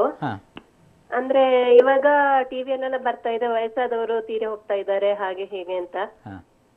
ಹಾಗೆ ಅದಕ್ಕೆ ಅವರನ್ನೇನಾದ್ರೂ ರೀಚ್ ಮಾಡುವ ಹಾಗೆ ನೀವೇನಾದ್ರೂ ಒಂದು ಐಡಿಯಾ ಮಾಡ್ಬೋದಾ ಅಂತ ಹೇಳಿ. ಅಮ್ಮ, ಈ ಅಂಕಿಅಂಶ ಅಂತ ಹೇಳುವಂಥದ್ದು ಸಂಶೋಧನೆ ಮಾಡುವವರಿಗೆ ಸಂಬಂಧಪಟ್ಟದ್ದು. ನಾವು ಅದರ ಬಗ್ಗೆ ಗಮನ ಕೊಡಬಾರ್ದು. ಯಾಕೆಂತ ಹೇಳಿದರೆ, ನಿಮ್ಮ ಮನೆಯಲ್ಲಿ 500 ಜನ ನಿಮ್ಮ ಕ್ಲೋಸ್ ರಿಲೇಟಿವ್ಸ್ಗೆ ಡಯಾಬಿಟಿಸ್ ಇದೆ ಅಂತ ಇಟ್ಕೊಳ್ಳಿ, ನಿಮಗೆ ಆ ಡಯಾಬಿಟಿಸ್ ಬರದೇ ಇರ್ಬೋದು. ಆದರೆ ಸಂಶೋಧನೆ ಪ್ರಕಾರ ನಿಮ್ಗೆ ಬರಲೇಬೇಕಲ್ವ ಆಲ್ಮೋಸ್ಟ್, ಆದರೆ ಬರುವುದಿಲ್ಲ ನಿಮಗೆ. ಇನ್ನೂ ಒಂದು ಏನಂತ ಹೇಳಿದರೆ, 500 ಜನ ಕ್ಲೋಸ್ ರಿಲೇಟಿವ್ಸಲ್ಲಿ ಯಾರೂ ಇಲ್ಲ ಅಂತ ಇಟ್ಕೊಳ್ಳಿ ಡಯಾಬಿಟಿಸ್, ಆದರೂ ನಿಮಗೆ ಬರ್ಬೋದು. ಹಾಗಾಗಿ ಹಾಗೂ ಆಗ್ಬೋದು, ಹೀಗೂ ಆಗ್ಬೋದು. ಹಾಗಿರುವಾಗ ನಾವು ಸಂಶೋಧನೆಯನ್ನು ಹೆಚ್ಚು ಗಮನ ಕೊಡಬಾರ್ದು. ಹಾಗಾಗಿ ಈ ಅಂಕಿಅಂಶ ಯಾವುದಿದೆ ಅದನ್ನು ನೋಡ್ಕೊಂಡು ನಾವು ವಯಸ್ಸಾದವರು ಹೆದರ್ತಾ ಕೂತ್ಕೊಳ್ಬಾರ್ದು, ಅದು ಒಂದು. ಎರಡನೇದು, ವಯಸ್ಸಾದವರು ಮನೆಯಲ್ಲೇ ಇರ್ತಾರೆ ಸಾಮಾನ್ಯವಾಗಿ. ಅಂದರೆ ಒಂದು 60 ವರ್ಷ 70 ವರ್ಷ ಕಳೆದವರು ಹೆಚ್ಚಾಗಿ ಮನೆಯಲ್ಲಿ ಇರ್ತಾರೆ. ಅಂತ ಈ ಸಂದರ್ಭದಲ್ಲಿ ಅವರಿಗೆ ಬೇರೆ ಹೊರಗಡೆ ಹೋಗಿ ಮಾಡೋ ಕೆಲಸ ಯಾವುದೂ ಇರೋದಿಲ್ಲ. ಮನೆ ಒಳಗಡೆ ಈ ವೈರಸ್ಸು ಹುಟ್ಟೋದಿಲ್ಲ. ಇದು ಹುಟ್ಟುವಂಥದ್ದು ಎಲ್ಲಿ ಅಂತೇಳಿದ್ರೆ ಹೊರಗಡೆ, ಅದು ಹೊರಗಡೆಯಿಂದ ಬರುವಂಥದ್ದು. ಮನೆಗೆ ಬರುವವರು ಹೊರಗೆ ಹೋಗಿ ಯಾರು ಬರ್ತಾರೆ ಅವರು ಕ್ಯಾರನ್ನು ತಗೊಳ್ಬೇಕಾದ್ದು. ಹಾಗಾಗಿ ಆ ಮನೆಯಿಂದ ಹೊರಗಡೆ ಹೋಗಿ ಬರೋರು ಕ್ಯಾರ್ ತಗೊಂಡ್ರೆ ಅಂದರೆ ಅವ್ರು ಮಾಡಬೇಕಾದ ಕ್ಯಾರ್ ಸಿಂಪಲ್ ಇದೆ, ಬಹಳ ಸಿಂಪಲ್ ಇದೆ, ಜನರಲ್ ಆಗಿ ಹೇಳಿಬಿಡ್ತೇನೆ. ಒಂದೇನು ಅಂತ ಹೇಳಿದರೆ ಹೊರಗಡೆಯಿಂದ ಬರ್ತಾ ಇದ್ದಾಗೆ ಆರಂಭದಲ್ಲಿ ಅವರು ಆ ಕಾಲಿಂಗ್ ಬೆಲ್ ಅಥವಾ ಲಿಫ್ಟು ಅಥವಾ ಹೀಗೇನೋ ಪ್ರೆಸ್ ಮಾಡೋ ಕೂಡ ಒಂದು ಖರ್ಚೀಫ್ ಎಕ್ಸ್ಟ್ರಾ ಇಟ್ಕೊಳ್ಳೋದು ಪಾಕೆಟ್ನಲ್ಲಿ. ಅದನ್ನು ಹಿಡ್ಕೊಂಡು ಆ ಬಟನ್ಗಳನ್ನು ಪ್ರೆಸ್ ಮಾಡಲಿ, ಆಗ ಅದು ಇನ್ಫೆಕ್ಟ್ ಆಗೋದಿಲ್ಲ. ಒಂದು ವೇಳೆ ಅವರಿಗೆ ಕೈಯಲ್ಲೇನೋ ವೈರಸ್ ಇದೆ ಅಂತ ಇಟ್ಕೊಳ್ಳಿ. ಮನೆ ಡೋರನ್ನು ಮನೆಯವರು ತೆಗೆದು ಮನೇಲಿ ಯಾರಿದ್ದಾರೋ ಅವರು ನೇರವಾಗಿ ಬಾತ್ರೂಮಿಗೆ ಹೋಗಬೇಕು. ಹೋಗಿ ಅಲ್ಲಿ ಬಕೆಟ್ನಲ್ಲಿ ಬಿಸಿನೀರನ್ನು ಮೊದಲೇ ಹಾಕಿಟ್ಟು ಅದಕ್ಕೆ ವಾಷಿಂಗ್ ಪೌಡ್ರನ್ನ ಮಿಕ್ಸ್ ಮಾಡಿಟ್ಟರೆ ಮನೆಯವರು ಬಿಸಿ ನೀರು ಅವರ ಎಲ್ಲ ಡ್ರೆಸ್ಸನ್ನು ತೆಗೆದು ಅದರಲ್ಲಿ ಮುಳುಗಿಸಿಡಬೇಕು. ಒಂದು ಅರ್ಧ ಗಂಟೆ, ಕಾಲು ಗಂಟೆ ಇಟ್ಟರೆ ವೈರಸ್ ಆಯ್ತದೆ, ಒಂದು ಅರ್ಧ ಗಂಟೆ ಇಟ್ಟರೆ ಅದು ವೈರಸ್ಸಿನಿಂದ ಮುಕ್ತ ಆಯಿತು. ಹಾಗೆ ಮತ್ತೆ ಬಟ್ಟೆಯನ್ನು ಯಾವಾಗ ಬೇಕಾದ್ರೂ ವಾಶ್ ಮಾಡ್ಕೊಳ್ಬೋದು. ತಕ್ಷಣ ಅವರು ಬಿಸಿನೀರಿನಲ್ಲಿ ಸ್ನಾನ ಮಾಡಲ್ಲ. ಕೆಲವರು ಹೇಳ್ತಾರೆ ಡಾಕ್ಟ್ರೆ ಏನು ಅಂತಂದರೆ ಬಟ್ಟೆನ 24 ಗಂಟೆ ನೆನೆ ಇಡಬೇಕು ಅಂತ. ಬೇಡ, ಅಗತ್ಯ ಇಲ್ಲ, ಅರ್ಧ ಗಂಟೆ ಎಲ್ಲ ಇಟ್ಟರೆ ಧಾರಾಳ ಸಾಕು. ಆಮೇಲೆ ಅವ್ರು ತಕ್ಷಣ ಸ್ನಾನ ಮಾಡಿಬಿಡಬೇಕು. ಸ್ನಾನ ಮಾಡಿತು ಅಂತಾದರೆ ಎಲ್ಲೋ ಬಾಡಿಯಲ್ಲೆಲ್ಲೋ ವೈರಸ್, ಸ್ನಾನ ಮಾಡೋಗ್ಲೂ ಹಾಗೆ ಎಷ್ಟೋ ಜನ ಅರ್ಧಂಬರ್ಧ ಸ್ನಾನ ಮಾಡೋರು ಇರ್ತಾರೆ. ಅಂದರೆ ಇಡೀ ದೇಹಕ್ಕೆ ಸ್ನಾನ ಮಾಡೋ ಬದಲು ತಲೆಗೆ ಸ್ನಾನ ವಾರಕ್ಕೊಮ್ಮೆ ಹೀಗೆಲ್ಲ ಮಾಡಬೇಡಿ. ಹೀಗೆ ಹೊರಗಡೆ ಹೋಗಿ ಬಂದಾಗ ಪೂರ್ಣ ದೇಹಕ್ಕೆ ಸಂಪೂರ್ಣ ಸ್ನಾನ, ಗಜ ಸ್ನಾನ, ಅದನ್ನು ಮಾಡಿಬಿಡಿ.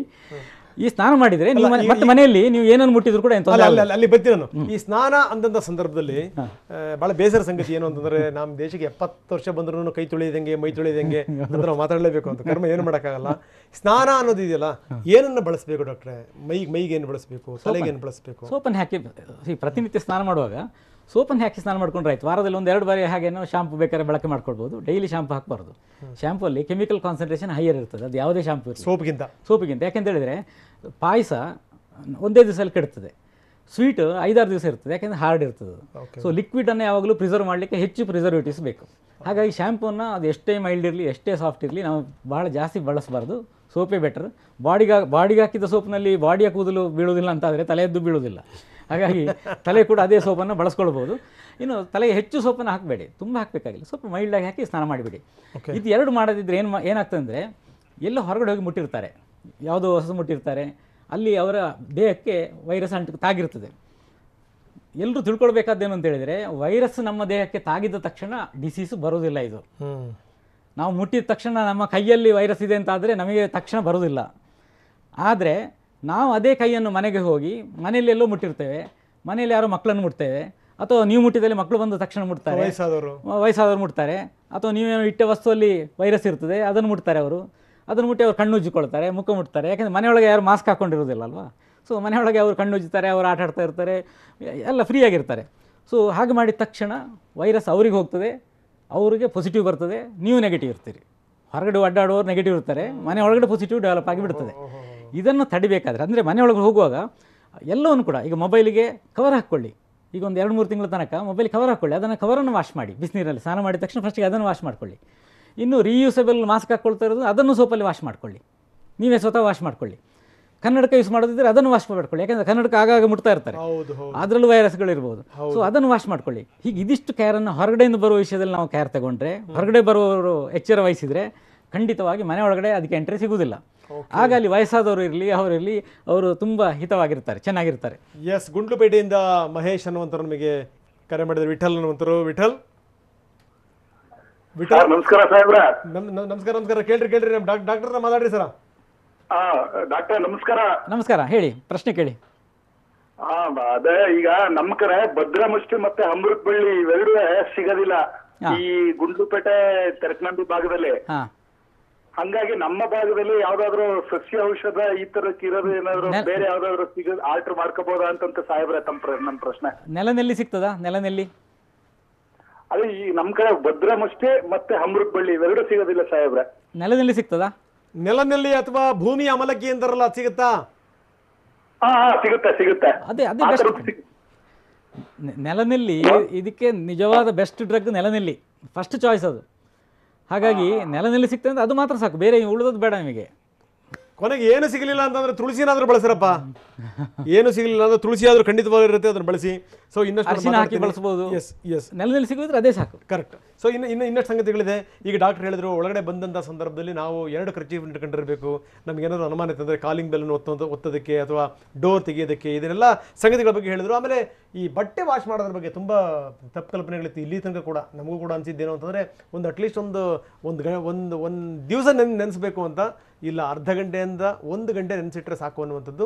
ಸ್ನಾನ ಮಾಡೋದಕ್ಕಿಂತ ಮೊದಲು ಬಟ್ಟೆ ವಾಶ್ ಮಾಡಿ ಸ್ನಾನ ಮಾಡ್ಬೋದಾ ಡಾಕ್ಟರ್? ಅಂದರೆ ಈ ಟೆಂಪ್ರೇಚರ್ನ ಬಗ್ಗೆ ಹೇಳೋದಾದರೆ, ಸಾಮಾನ್ಯ ಒಂದು 60 ಡಿಗ್ರಿಗಿಂತ ಜಾಸ್ತಿ ಅಂದರೆ ಅಷ್ಟು ಬಿಸಿ ಇದ್ದರೆ, ಕುದಿಯೋ ನೀರಲ್ಲ, ಕುದಿಯೋ ಅಂದರೆ 100 ಡಿಗ್ರಿ ಅಲ್ವಾ ಸೆಲ್ಸಿಯಸ್. ಇದು ಒಂದು 60 ಡಿಗ್ರಿ ಜಾಸ್ತಿ ಇದ್ದರೆ ಸಾಮಾನ್ಯವಾಗಿ ಯಾವುದೇ ಜಗತ್ತಿನಲ್ಲಿರೋ ಯಾವುದೇ ಬ್ಯಾಕ್ಟೀರಿಯಾ ವೈರಾಣುಗಳು ಹೆಚ್ಚು ಬದುಕುವುದಿಲ್ಲ ಅಂತ ಹೇಳೋದು ಗೊತ್ತಿರುವಂಥದ್ದು ವಿಷಯ. ಹಾಗಾಗಿ ಅಷ್ಟು ಹೊತ್ತು ಸಾಕು, ಅರ್ಧ ಗಂಟೆ ಧಾರಾಳ ಸಾಕು. ಅಲ್ಲ, ಸಪೋಸ್ ಈಗ ನನ್ನ ಪ್ರಶ್ನೆ, ಈಗ ನಾವು ಹೊರಗಡೆ ಹೋಗಿ ನಾವು ಮನೆ ಒಳಗಡೆ ಹೋಗ್ತೀವಿ, ಹೌದು, ಡಿಟರ್ಜೆಂಟಲ್ಲಿ ನಾವು ಬಟ್ಟೆ ನೆನೆ ಇಡ್ತೀವಿ, 1 ಗಂಟೆ ನಂತರ ಯಾರಾದರೂ ಬಂದು ವಾಶ್ ಮಾಡ್ಬೋದಾ? ಯಾರು ಬೇಕಾದ್ರೂ ವಾಶ್ ಮಾಡ್ಬೋದು ಅಂತ ಮಾಡ್ಬೋದಾ? ಹೌದು, ಇಲ್ಲ ಅರ್ಧ ಗಂಟೆ ಕಳೆದ್ರೆ ಮತ್ತೆ ಅದು ಫ್ರೀ ಆಯಿತು. ಎಸ್ ಡಾಕ್ಟರ್, ಇಲ್ಲಿ ತನಕ ಸಾಕಷ್ಟು ಸಂಗತಿಗಳನ್ನು ಮಾತಾಡಾಯಿತು. ಆದರೂ ಕೆಲವೊಂದು ಡೌಟ್ಗಳು ಇದ್ದೇ ಇದೆ. ಆ ಡೌಟ್ಗಳು, ಪ್ರಮುಖವಾದಂಥ ಡೌಟ್ಗಳು ಏನು ಅಂದರೆ, ನಾವು ತರಕಾರಿ ತರ್ತೀವಲ್ಲ, ಆ ತರಕಾರಿ ತಂದಂಥ ಸಂದರ್ಭದಲ್ಲಿ ಅದನ್ನು ಮನೆ ಒಳಗಡೆ ಹೆಂಗೆ ತರಬೇಕು, ದಿನಸಿ ಸಾಮಾನುಗಳನ್ನು ತಂದಂಥ ಸಂದರ್ಭದಲ್ಲಿ ಮನೆ ಒಳಗಡೆ ಹೆಂಗೆ ತರಬೇಕು, ಅದನ್ನು ಸ್ವಚ್ಛಗೊಳಿಸುವಂಥ ಬಗ್ಗೆ ಹೇಗೆ ಅಂತ. ಡಾಕ್ಟ್ರೇ, ಇದ್ರ ಬಗ್ಗೆ ಏನಂತ ತಾವು? ತರಕಾರಿಯನ್ನು ಪರ್ಚೇಸ್ ಮಾಡೋದಲ್ಲಿಂದ ಅಂತೇಳಿ ತುಂಬ ಇಂಪಾರ್ಟೆಂಟ್. ಓಪನ್ ಅಟ್ಮಾಸ್ಫಿಯರ್ನಲ್ಲಿ ಯಾವುದೋ AC ಶಾಪು ಅಥವಾ ಮಾಲ್ಗಳು ಅಂತ ಒಳಗಡೆ ಅಲ್ಲಿ ಹೋಗಿ ತರಕಾರಿಯನ್ನು ಪರ್ಚೇಸ್ ಮಾಡೋದು ಈ ಟೈಮಲ್ಲಿ ಖಂಡಿತ ಒಳ್ಳೆಯದಲ್ಲ. ಓಪನ್ ಅಟ್ಮಾಸ್ಫಿಯರ್ನಲ್ಲಿ ಯಾವುದಿದೆ ಅಂದರೆ ತರಕಾರಿ ಮಾರೋರು ಇದ್ದಾರೆ, ಅಲ್ಲಿಂದ ಪರ್ಚೇಸ್ ಮಾಡಿ ಅಂಥವ್ರು, ಅಥವಾ ರೆಗ್ಯುಲರ್ ಶಾಪ್ಗಳು, ಓಪನ್ ಶಾಪ್ಗಳು ಯಾವುದಿದೆ, ಭಾರತೀಯರು ಮೂಲತಃ ಅದನ್ನೇ ಡಿಪೆಂಡ್ ಆಗಿರುವಂಥದ್ದು. ಯಾರು ಮಾಲ್ಗೆ ಹೋಗಿ ತರಕಾರಿಯನ್ನು ಪರ್ಚೇಸ್ ಮಾಡೋದು ಭಾಳ ಕಡಿಮೆ. ಅಂದರೆ ಅಂಥ ಓಪನ್ ಪ್ಲೇಸಲ್ಲಿ ಇರೋದು ಪರ್ಚೇಸ್ ಮಾಡಬೇಕು, ಅದು ಒಂದು. ಎರಡನೇದು, ತಂದ ತಕ್ಷಣ ಅದನ್ನು ತೊಳೆದು ಒಂದು ಅರ್ಧ ದಿವಸ ಹಾಗೆ ಅದನ್ನು ಓಪನ್ ಆಗಿ ಇಟ್ಬಿಡಿ. ಆಮೇಲೆ ಅದನ್ನು ಹೇಗೂ ಸಹ ಪ್ರಿಫರೆನ್ಸ್ ಏನು ಕೊಡಬೇಕು ಅಂತ ಹೇಳಿದರೆ, ತರಕಾರಿಗಳದ್ದೆಲ್ಲ ಈ ಸಮಯದಲ್ಲಿ ತಾತ್ಕಾಲಿಕವಾಗಿ ಹೆಚ್ಚು ರಾ ಸಲಾಡ್ ಅದು ಇದೆಲ್ಲ ಮಾಡೋ ಬದಲು, ಹಸಿ ತರಕಾರಿ ತಿನ್ನೋ ಬದಲು ಕುಕ್ ಮಾಡಿ ತಗೊಳ್ಬೇಕು. ಆವಾಗ ಅದು ಪ್ರಾಬ್ಲಮ್ ಇರೋದಿಲ್ಲ ಅದರದ್ದು. ಸೊ ಒಂದನೇದಾಗಿ ತಕ್ಷಣ ತೊಳೆದು ಹಾಗೆ ಇಟ್ಬಿಡುವಂಥದ್ದು. ಆಮೇಲೆ ಬಾಯ್ಲ್ ಮಾಡಿ, ಅಂದರೆ ಬೇಯಿಸಿದ ಪದಾರ್ಥಗಳಿಗೆ ಹೆಚ್ಚು ಪ್ರಿಫರೆನ್ಸ್ ಕೊಡೋದು, ಪಲ್ಯ, ಸಾಂಬಾರು, ಹೀಗೆ ಸಾರು. ಅದಕ್ಕೆ ಆ ರೀತಿಯಲ್ಲಿ ಮಾಡಿದರೆ, ಪ್ರಿಪರೇಷನ್ ಮಾಡಿಕೊಂಡ್ರೆ ಅದರಿಂದ ಖಂಡಿತವಾಗಿ. ಈಗ ತರಕಾರಿ ತಂದದ ಸಂದರ್ಭದಲ್ಲಿ ನಾವು ಒಂದಿಷ್ಟು ಈ ಸೋಡಾ ಅಲ್ಲ ಅದು ಬೇಡ, ಪ್ಲೈನ್ ವಾಟರ್ನ ಬದಲು ಉಪ್ಪು ನೀರಲ್ಲಿ ತೊಳೆದ್ರೆ ಸಾಮಾನ್ಯವಾಗಿ. ಉಪ್ಪು ನೀರಲ್ಲಿ ಎಷ್ಟು ತನಕ ಇಡಬೇಕು ಡಾಕ್ಟರ್? ಇಡೋದು ಬೇಡ, ಹೆಚ್ಚೊತ್ತು ಇಡೋದು ಬೇಡ, ಉಪ್ಪು ನೀರಲ್ಲಿ ತೊಳೆದು ಬಿಡಿ ಅಂತ ಅಷ್ಟೇ. ತೊಳೆದಾಗಿದ್ರೆ ಹೌದು, ಅಷ್ಟೇ ಸಾಕು. ಒಮ್ಮೆ ಫಸ್ಟಿಗೆ ತೊಳೆದು ಅದನ್ನು ಹಾಗೆ ಇಟ್ಬಿಡಿ. ಅದು ವೈರಸ್ ಅದರ ಮೇಲೆ ಕೂತ್ಕೊಂಡಿದ್ರೆ ತಕ್ಷಣ ಹೋಗಿಬಿಡ್ತದೆ. ಮತ್ತೆ ನೀವು ಕೈಯನ್ನು ಸರಿಯಾಗಿ ಸೋಪ್ ಹಾಕಿ ವಾಶ್ ಮಾಡ್ಕೊಳ್ಬೇಕು. ಯಾರು ಅದನ್ನು ಮಾಡಿದ್ದಾರೆ ಅಂದರೆ ಅದನ್ನೇ ನಾನು ಹೇಳ್ತಾ ಇರೋದು. ನೀವು ಕೈಗೆ ಮುಟ್ಟಿದ ತಕ್ಷಣ ನಿಮಗೆ ಕಾಯಿಲೆ ಬರೋದಿಲ್ಲ. ಇದು ಬೇರೆ ಕಡೆ ಗಂಟಿಸಿದೆ ಅಂದರೆ ಅದು ಮುಖ ಮುಟ್ಟಿದರೆ ಅಥವಾ ಕಣ್ಣುಜ್ಜಿದ್ರೆ ಹೀಗೇನೋ ಮಾಡಿ ಅದು ನಮ್ಮ ದೇಹದೊಳಗೆ ಪ್ರವೇಶ ಪಡಿತದೆ ಅಂತ ಹೇಳೋದು ಬಿಟ್ಟರೆ, ಚರ್ಮದ ಮೂಲಕ ಅದು ಪೆನೆಟ್ರೇಟ್ ಆಗಿ ಒಳಗಡೆ ಹೋಗ್ಲಿಕ್ಕೆ ಆಗೋದಿಲ್ಲ. ಹಾಗಾಗಿ ನಾವು ಯಾರು ತರಕಾರಿಯನ್ನು ವಾಶ್ ಮಾಡಿರ್ತಾರೆ ಅವರು ಕೈಯನ್ನು ಸರಿಯಾಗಿ ಚೆನ್ನಾಗಿ ತೊಳ್ಕೊಂಡ್ರೆ ಅದನ್ನೊಂದು ಅರ್ಧ ದಿವಸ ಹಾಗೆ ಮತ್ತೆ ಇಟ್ಟು ಮತ್ತೆ ಯೂಸ್ ಮಾಡ್ಕೊಳ್ಬೋದು. ಈಗ ದಿನಸಿ ತಂದಂಥ ಸಂದರ್ಭದಲ್ಲಿ ಹೇಗೆ ದಿನಸಿಯನ್ನು ಏನು ಪ್ಲಾನ್ ಮಾಡ್ಕೊಳ್ಬೇಕು ಅಂತ ಹೇಳಿದರೆ, ಹೇಗೂ ಮನೆಗೆ ಬೇಕಾಗ್ತದೆ, ಸ್ವಲ್ಪ ಪ್ಲಾನ್ ಮಾಡಿ ಒಂದು 2 ದಿವಸ ಮೊದಲೇ ತರಬೇಕು. ತಕ್ಷಣ ತಂದ ದಿವಸವೇ ನಾವು ಯೂಸ್ ಮಾಡೋದು ಆ ಸಿಚುವೇಶನ್ ಮಾಡ್ಕೊಳ್ಬಾರ್ದು. 2 ದಿವಸ ಮೊದಲೇ ತರಬೇಕು. ತಂದು ಮನೆ ಡೋರು ಓಪನ್ ಮಾಡಿದ ತಕ್ಷಣ ಬಾಗಿಲಿನ ಹತ್ರ ಅಲ್ಲಿ ಓಪನ್ ಪ್ಲೇಸಲ್ಲಿ ಒಂದು ಪರ್ಟಿಕ್ಯುಲರ್ ಜಾಗ ಇಟ್ಕೊಳ್ಬೇಕು. ಅಲ್ಲಿ ಅದನ್ನು ತಂದು ಹಾಗೆ 2 ದಿವಸ ಬಿಡಬೇಕು. 2 ಡೇಸ್ ಹಾಗೆ ಓಪನ್ ಪ್ಲೇಸಲ್ಲಿ ಇಡಿ. 2 ಡೇಸ್ ಅದನ್ನು ಯಾರು ಮುಟ್ಟೋದು ಬೇಡ. ಯಾವುದೋ ಗೋಧಿ ಹುಡಿ ತಂದಿರ್ತೀರಿ, ಗೋಧಿ ಹಿಟ್ಟು, ಅದನ್ನು ಹಾಗೆ 2 ಡೇಸ್ ಹಾಗೆ ಇರಲಿ ಪ್ಯಾಕೆಟ್. 2 ಡೇಸ್ ಆದಮೇಲೆ ಅದನ್ನು ಬೇರೆ ಇದಕ್ಕೆ ಟ್ರಾನ್ಸ್ಫರ್ ಮಾಡ್ಕೊಳ್ಳಿ, ಮತ್ತೆ ಹಾಗೆ ಯೂಸ್ ಮಾಡ್ಕೊಳ್ಳಿ. ಒಂದು ವೇಳೆ ವಾಶ್ ಮಾಡಲಿಕ್ಕೆ ಸಾಧ್ಯ ಇರೋ ಪ್ಯಾಕೆಟ್ ಇದ್ದರೆ ಅದನ್ನು ವಾಶ್ ಮಾಡ್ಕೊಂಡು ಪುನಃ ಮತ್ತೆ ಕೈಯನ್ನು ವಾಶ್ ಮಾಡ್ಕೊಳ್ಳಿ. ಅದು ಬಿಟ್ಟರೆ ಹಾಗೆ ಒಂದು 2 ಡೇಸ್ ಇಟ್ಟರೆ ಖಂಡಿತವಾಗಿ ಕೂಡ ವೈರಸ್ ನಮ್ಮ ದೇಹಕ್ಕೆ ಮತ್ತೆ ಪ್ರವೇಶ ಮಾಡಲಿಕ್ಕೆ ಸಾಧ್ಯ. ಈಗ ವಾಶ್ ಅಂದ ತಕ್ಷಣ ನನ್ನ ಕಣ್ಣಿದಗಡೆ ಬರುವಂಥದ್ದು, ಈ ಯಾವಾಗಲೂ ಸ್ಯಾನಿಟೈಸ್ ಮಾಡಿ ಅಂತಂತಾರಲ್ಲ, ಏನನ್ನು ಬಳಸಬೇಕು? ಬರೀ ಸೋಪಿಂದ ತೊಳೆದ್ರೆ ಸಾಕಾ ಅಂದರೆ ಹೇಗೆ? ಸೋಪಲ್ಲಿ ತೊಳೆಯುವಂಥದ್ದು ಡೆಫಿನೆಟ್ಲಿ ಬೆಟರ್ ಯಾವಾಗಲೂ. ಸ್ಯಾನಿಟೈಸರ್ ಅಂದರೆ ನೀವು ಹೊರಗಡೆ ಹೋದಾಗ ಎಲ್ಲ ಕಡೆಗೆ ಒಂದು ಶಾಪಿಗೆ ಎಂಟ್ರಿ ಆಗ್ತಾ ಇದ್ದೀರಿ, ಅವಾಗ ಅಲ್ಲಿ ಇಲ್ಲಿ ಮುಟ್ತೀರಿ, ಆಗ ಸ್ಯಾನಿಟೈಸರ್ ಹಾಕುವಂಥದ್ದು ಸಹಜ. ಆದರೆ ಅದರಲ್ಲಿ ಕೂಡ 1 ಡ್ರಾಪ್ ಶಾಸ್ತ್ರಕ್ಕೆ ಹಾಕಿ ಮತ್ತು ಸ್ವಲ್ಪ ಈಗ ಉಜ್ಕೊಂಡ್ರೆ ಏನೂ ಯೂಸ್ ಆಗೋದಿಲ್ಲ. ಅಥವಾ ಎಲ್ಲ ನೀವು ಸ್ಪ್ರೇಯರ್ನ ಮಧ್ಯದಲ್ಲಿ ಹೋದರೆ ಪೂರ್ತಿ ಕವರ್ ಆಗೋದಿಲ್ಲ. ಒಂದು ಸ್ಪಾಟ್ನಲ್ಲಿ ಕವರ್ ಆಗದಿದ್ದರೆ, ಅದು ಬೀಳದಿದ್ದರೆ ಅದು ಏನು ಯೂಸ್ ಇದೆ, ಅದು ಸ್ಪ್ರೇ ಮಾಡಿ ಯೂಸ್ ಆಗೋದಿಲ್ಲ. ಸ್ಯಾನಿಟೈಸರ್ ಹಾಕಿದಾಗ ಸ್ವಲ್ಪ ಸರಿಯಾಗಿ ಹಾಕ್ಕೊಂಡು ಕೈಯನ್ನು ರಬ್ ಮಾಡಿಕೊಂಡ್ರೆ ಬೇರೆಯವರಿಗೆ ಅಲ್ಲಿ ಇಲ್ಲಿ ಮುಟ್ಟಿ ಸ್ಪ್ರೆಡ್ ಆಗೋದು ಅಂತ ಹೆಲ್ಪ್ ಆಗ್ತದೆ, ಅವಾಯ್ಡ್ ಆಗ್ತದೆ. ಅದಕ್ಕಿಂತ ಹೆಚ್ಚು ಮುಖ್ಯವಾದ ಯಾವುದಂದರೆ, ಹೊರಗಡೆ ಹೋದಾಗ ಮಾಸ್ಕ್ ಹಾಕ್ಕೊಳ್ಳೋದಿದೆ ಅಲ್ವಾ, ಈ ಮಾಸ್ಕ್ನಿಂದ 2 ಪ್ರಯೋಜನ ಇದೆ. ಒಂದು, ನಮಗೆಲ್ಲ ಡೈರೆಕ್ಟ್ ಗೊತ್ತಿರುವಂಥದ್ದು, ಯಾರೋ ಪಕ್ಕನೆ ಪಬ್ಲಿಕ್ ಪ್ಲೇಸಲ್ಲಿ, ಈಗ ಹೀಗೆ ಒಳಗಡೆ ಇದ್ದಾಗ ಮಾಸ್ಕ್ ಹಾಕ್ಕೊಂಡ್ರೆ ಮಾಸ್ಕ್ ವೇಸ್ಟ್ ಆಗ್ತದೆ. ಪಬ್ಲಿಕ್ ಪ್ಲೇಸ್ನಲ್ಲಿ ಯಾರೋ ಸಡನ್ನಾಗಿ ನಿಮ್ಮ ಹತ್ರ ಬಂದು ಕೆಮ್ಮಬಹುದು, ಅವರಿಗೆ ಪಾಸಿಟಿವ್ ಇದೆಯಲ್ಲ ಅಂತ ಅವ್ರಿಗೆ ಗೊತ್ತಿರೋದಿಲ್ಲ. ಅವರು ನಿಮ್ಮ ಪಕ್ಕ ನಿಂತ್ಕೊಂಡು ಸ್ನೀಸ್ ಮಾಡ್ಬೋದು. ಅವರು ದೂರದಿಂದ ಕೆಮ್ಮಿದರೆ, ಸ್ನೀಸ್ ಮಾಡಿದರೆ, ಸೋಷಿಯಲ್ ಡಿಸ್ಟೆನ್ಸ್ ಇದ್ದರೆ ಪ್ರಾಬ್ಲಮ್ ಇಲ್ಲ. ನಿಮ್ಮ ಪಕ್ಕ ಬಂದು ಕೆಮ್ಮಿದರೆ ಅವರು ಮಾಸ್ಕ್ ಹಾಕ್ಕೊಳ್ಳಿಲ್ಲ ಅಂತ ಇಟ್ಕೊಳ್ಳಿ, ಆಗ ತಕ್ಷಣ ನೀವು ಅದನ್ನು ನೀನು ಮಾಸ್ಕ್ ಹಾಕ್ಕೊಳ್ಳೋದು ಅದು ಇನ್ನೇಲ್ ಮಾಡಿದರೆ ಅವಾಗ ಡೈರೆಕ್ಟ್ ಎಂಟ್ರಿ ಕೊಟ್ಟಾಗ ಆಗ್ತದೆ ವೈರಸ್ಸಿಗೆ. ಅದನ್ನು ತಡಿಬೇಕು ಅಂತಾದರೆ ಮಾಸ್ಕ್ ಹಾಕ್ಕೊಳ್ಬೇಕು, ಅದು ಒಂದು. ಎರಡನೇದು, ಅದಕ್ಕಿಂತಲೂ ಹೆಚ್ಚು ಇಂಪಾರ್ಟೆಂಟ್ ಯಾವುದು ಅಂತ ಹೇಳಿ ನಾನು ನೋಡಿದ ಹಾಗೆ, ಸಾಮಾನ್ಯವಾಗಿ ಮಾಸ್ಕನ್ನು ನಾವು ಯಾವ ಮನುಷ್ಯರಿಗೆ ಒಂದು ಅಭ್ಯಾಸ ಇರ್ತದೆ, ಮುಖವನ್ನು ಆಗಾಗ ಮುಟ್ಕೊಳ್ಳೋದು. ನೀವು ಯಾರೇ ಎದುರು ಕೂತ್ಕೊಂಡಿರೋ ನೋಡಿ ಹೌದು ಮುಖ ಮುಟ್ಟೋದು, ಕಿವಿ ಮುಟ್ಟೋದು, ಆಗಲಿ ಮುಖ ಮುಟ್ಟಿಬಿಟ್ರೆ ನೀವು ಹೌದು ಸಾಮಾನ್ಯ ಅಭ್ಯಾಸ ಅದು ಜನರು ಎಲ್ಲರೂ ಮಾಡುವಂಥದ್ದು. ಅದನ್ನು ಸಡನ್ನಾಗಿ ನೀವು ಮಾಡಬೇಡಿ, ಕಾಯಿಲೆ ಬಂದ ಮಾಡದಿರ್ಲಿಕ್ಕೆ ಆಗೋದಿಲ್ಲ. ಮಾಸ್ಕ್ ಹಾಕ್ಕೊಂಡಿದ್ದೇವೆ ಅಂತ ಆದರೆ ಮುಖ ಮುಟ್ಲಿಕ್ಕೆ ಆಗೋದಿಲ್ಲ, ಮೂಗು ಮುಟ್ಲಿಕ್ಕೆ ಆಗೋದಿಲ್ಲ. ಇನ್ನು ಇದು ಹಾಕ್ಕೊಂಡಿದ್ದಾಗ ಏನೋ ಸ್ಪೆಷಲ್ ಫೀಲಿಂಗ್ ಇರ್ತದಲ್ವ, ಏನೋ ಅದು ರೆಗ್ಯುಲರ್ ಇಲ್ಲದೇ ಇದ್ದದ್ದು, ಆ ಫೀಲಿಂಗ್ನಿಂದಾಗಿ ಕಣ್ಣನ್ನು ಮುಟ್ಕೊಳ್ಳೋದಿಲ್ಲ. ಸ್ವಲ್ಪ ನಾವು ನಿಯಂತ್ರಣ ಮಾಡಿದರೆ ಆ ಡೈರೆಕ್ಟ್ ಪಾಸಿಬಿಲಿಟಿ ಯಾವುದಿದೆ ಅದು ಫುಲ್ ಅವಾಯ್ಡ್ ಆಗಿಬಿಡ್ತದೆ. ನೀವು ಹಾಗೆ ಹೊರಗಡೆ ಹೋಗಿದ್ದಾಗ ಇದು ಮೂರನ್ನು ಮುಟ್ಟದೇ ಇದ್ದರೆ, ಕಣ್ಣು, ಮೂಗು, ಕಿವಿ, ಬಾಯಿ ಇದನ್ನೆಲ್ಲ ಮುಟ್ಟದೇ ಇದ್ದರೆ ಅದು ದೇಹದೊಳಗೆ ಎಂಟ್ರಿ ತಗೊಳ್ಳಿಕ್ಕೆ ಆಗೋದಿಲ್ಲ. ಮನೆಗೆ ಬಂದ ತಕ್ಷಣ ಹೇಗೂ ವಾಶ್ ಮಾಡ್ಕೊಳ್ತೀರಿ, ಹಾಗೆ ಹೊರಗಡೆ ಗಂಟೆಗೊಮ್ಮೆ ಸ್ಯಾನಿಟೈಸರ್ ಹಾಕೋದು, ವಾಶ್ ಮಾಡೋದು ಹೀಗೆ ಮಾಡ್ತಾ ಇರಬೇಕಾಗೋದಿಲ್ಲ. ಯಾವಾಗಲೂ ಸ್ವಲ್ಪ ಫುಡ್ ತಗೊಳ್ಳೋದಕ್ಕೆ ಮೊದಲೇ ಅಂತ ಸಂದರ್ಭದಲ್ಲಿ ಸರಿಯಾಗಿ ಹ್ಯಾಂಡ್ ವಾಶ್ ಮಾಡ್ಕೊಳ್ಬೇಕು. ಡಾಕ್ಟರ್, ಈಗ ನೀವು ಹೇಳಿದ್ರಿ, ಈಗ ನೆಲನಲ್ಲಿ ಭೂಮಿ ಅಮ್ಲಕ್ಕೆ ಏನಿದೆ ಅದು, ಭದ್ರಮುಷ್ಟಿ ಮತ್ತೆ ಈ ಮುಸ್ತಫಾ ಚೂರ್ಣ ಇದೆಯಲ್ಲ ಅದು, ಮುಸ್ತಕ ಚೂರ್ಣ ಇದೆಯಲ್ಲ ಅದು, ಆಮೇಲೆ ಗುಡುಚಿ, ಅಮೃತಬಳ್ಳಿ ಅದರದ್ದು, ಅಥವಾ ತುಳಸಿ, ಎಲ್ಲಾ ಕಷಾಯ ಮಾಡುವಂತ ಬಗ್ಗೆ ಒಂದೇ ತಾನೆ? ಮೂರಕ್ಕೆ ಕೊನೆಯದ್ದು 3 ಹೇಳಿದ್ದು, ತುಳಸಿಯದ್ದು ನೀರು ಕುಡಿಬೇಕಾದ್ದು, ನೀರು ಕುಡಿಬೇಕಾದ್ದು, ಹಾಲಿಗೆ ಅರಿಶಿನ ಹಾಕಿ ತಗೊಳ್ಬೇಕಾದ್ದು, ಹೌದು ಎರಡನೇದ್ದು. ಮೂರನೇದ್ದು ಆ 3ರಲ್ಲಿ ಯಾವ್ದಾರು ಒಂದನ್ನು ಮಾಡಬೇಕಾದ್ದು. ಈ ನೆಲನಲ್ಲಿ ಅಥವಾ ಭದ್ರಮುಷ್ಟಿ ಅಥವಾ ಅಮೃತಬಳ್ಳಿ, ಮೂರನ್ನು ಮಾಡೋದು ಬೇಡ, ಮೂರನ್ನು ಮಾಡೋದು ಬೇಡ. ಓಕೆ, ಸೊ ಯಾವ್ದಾರು ಒಂದನ್ನು ಮಾಡಿದ್ರೆ ಸಾಕು.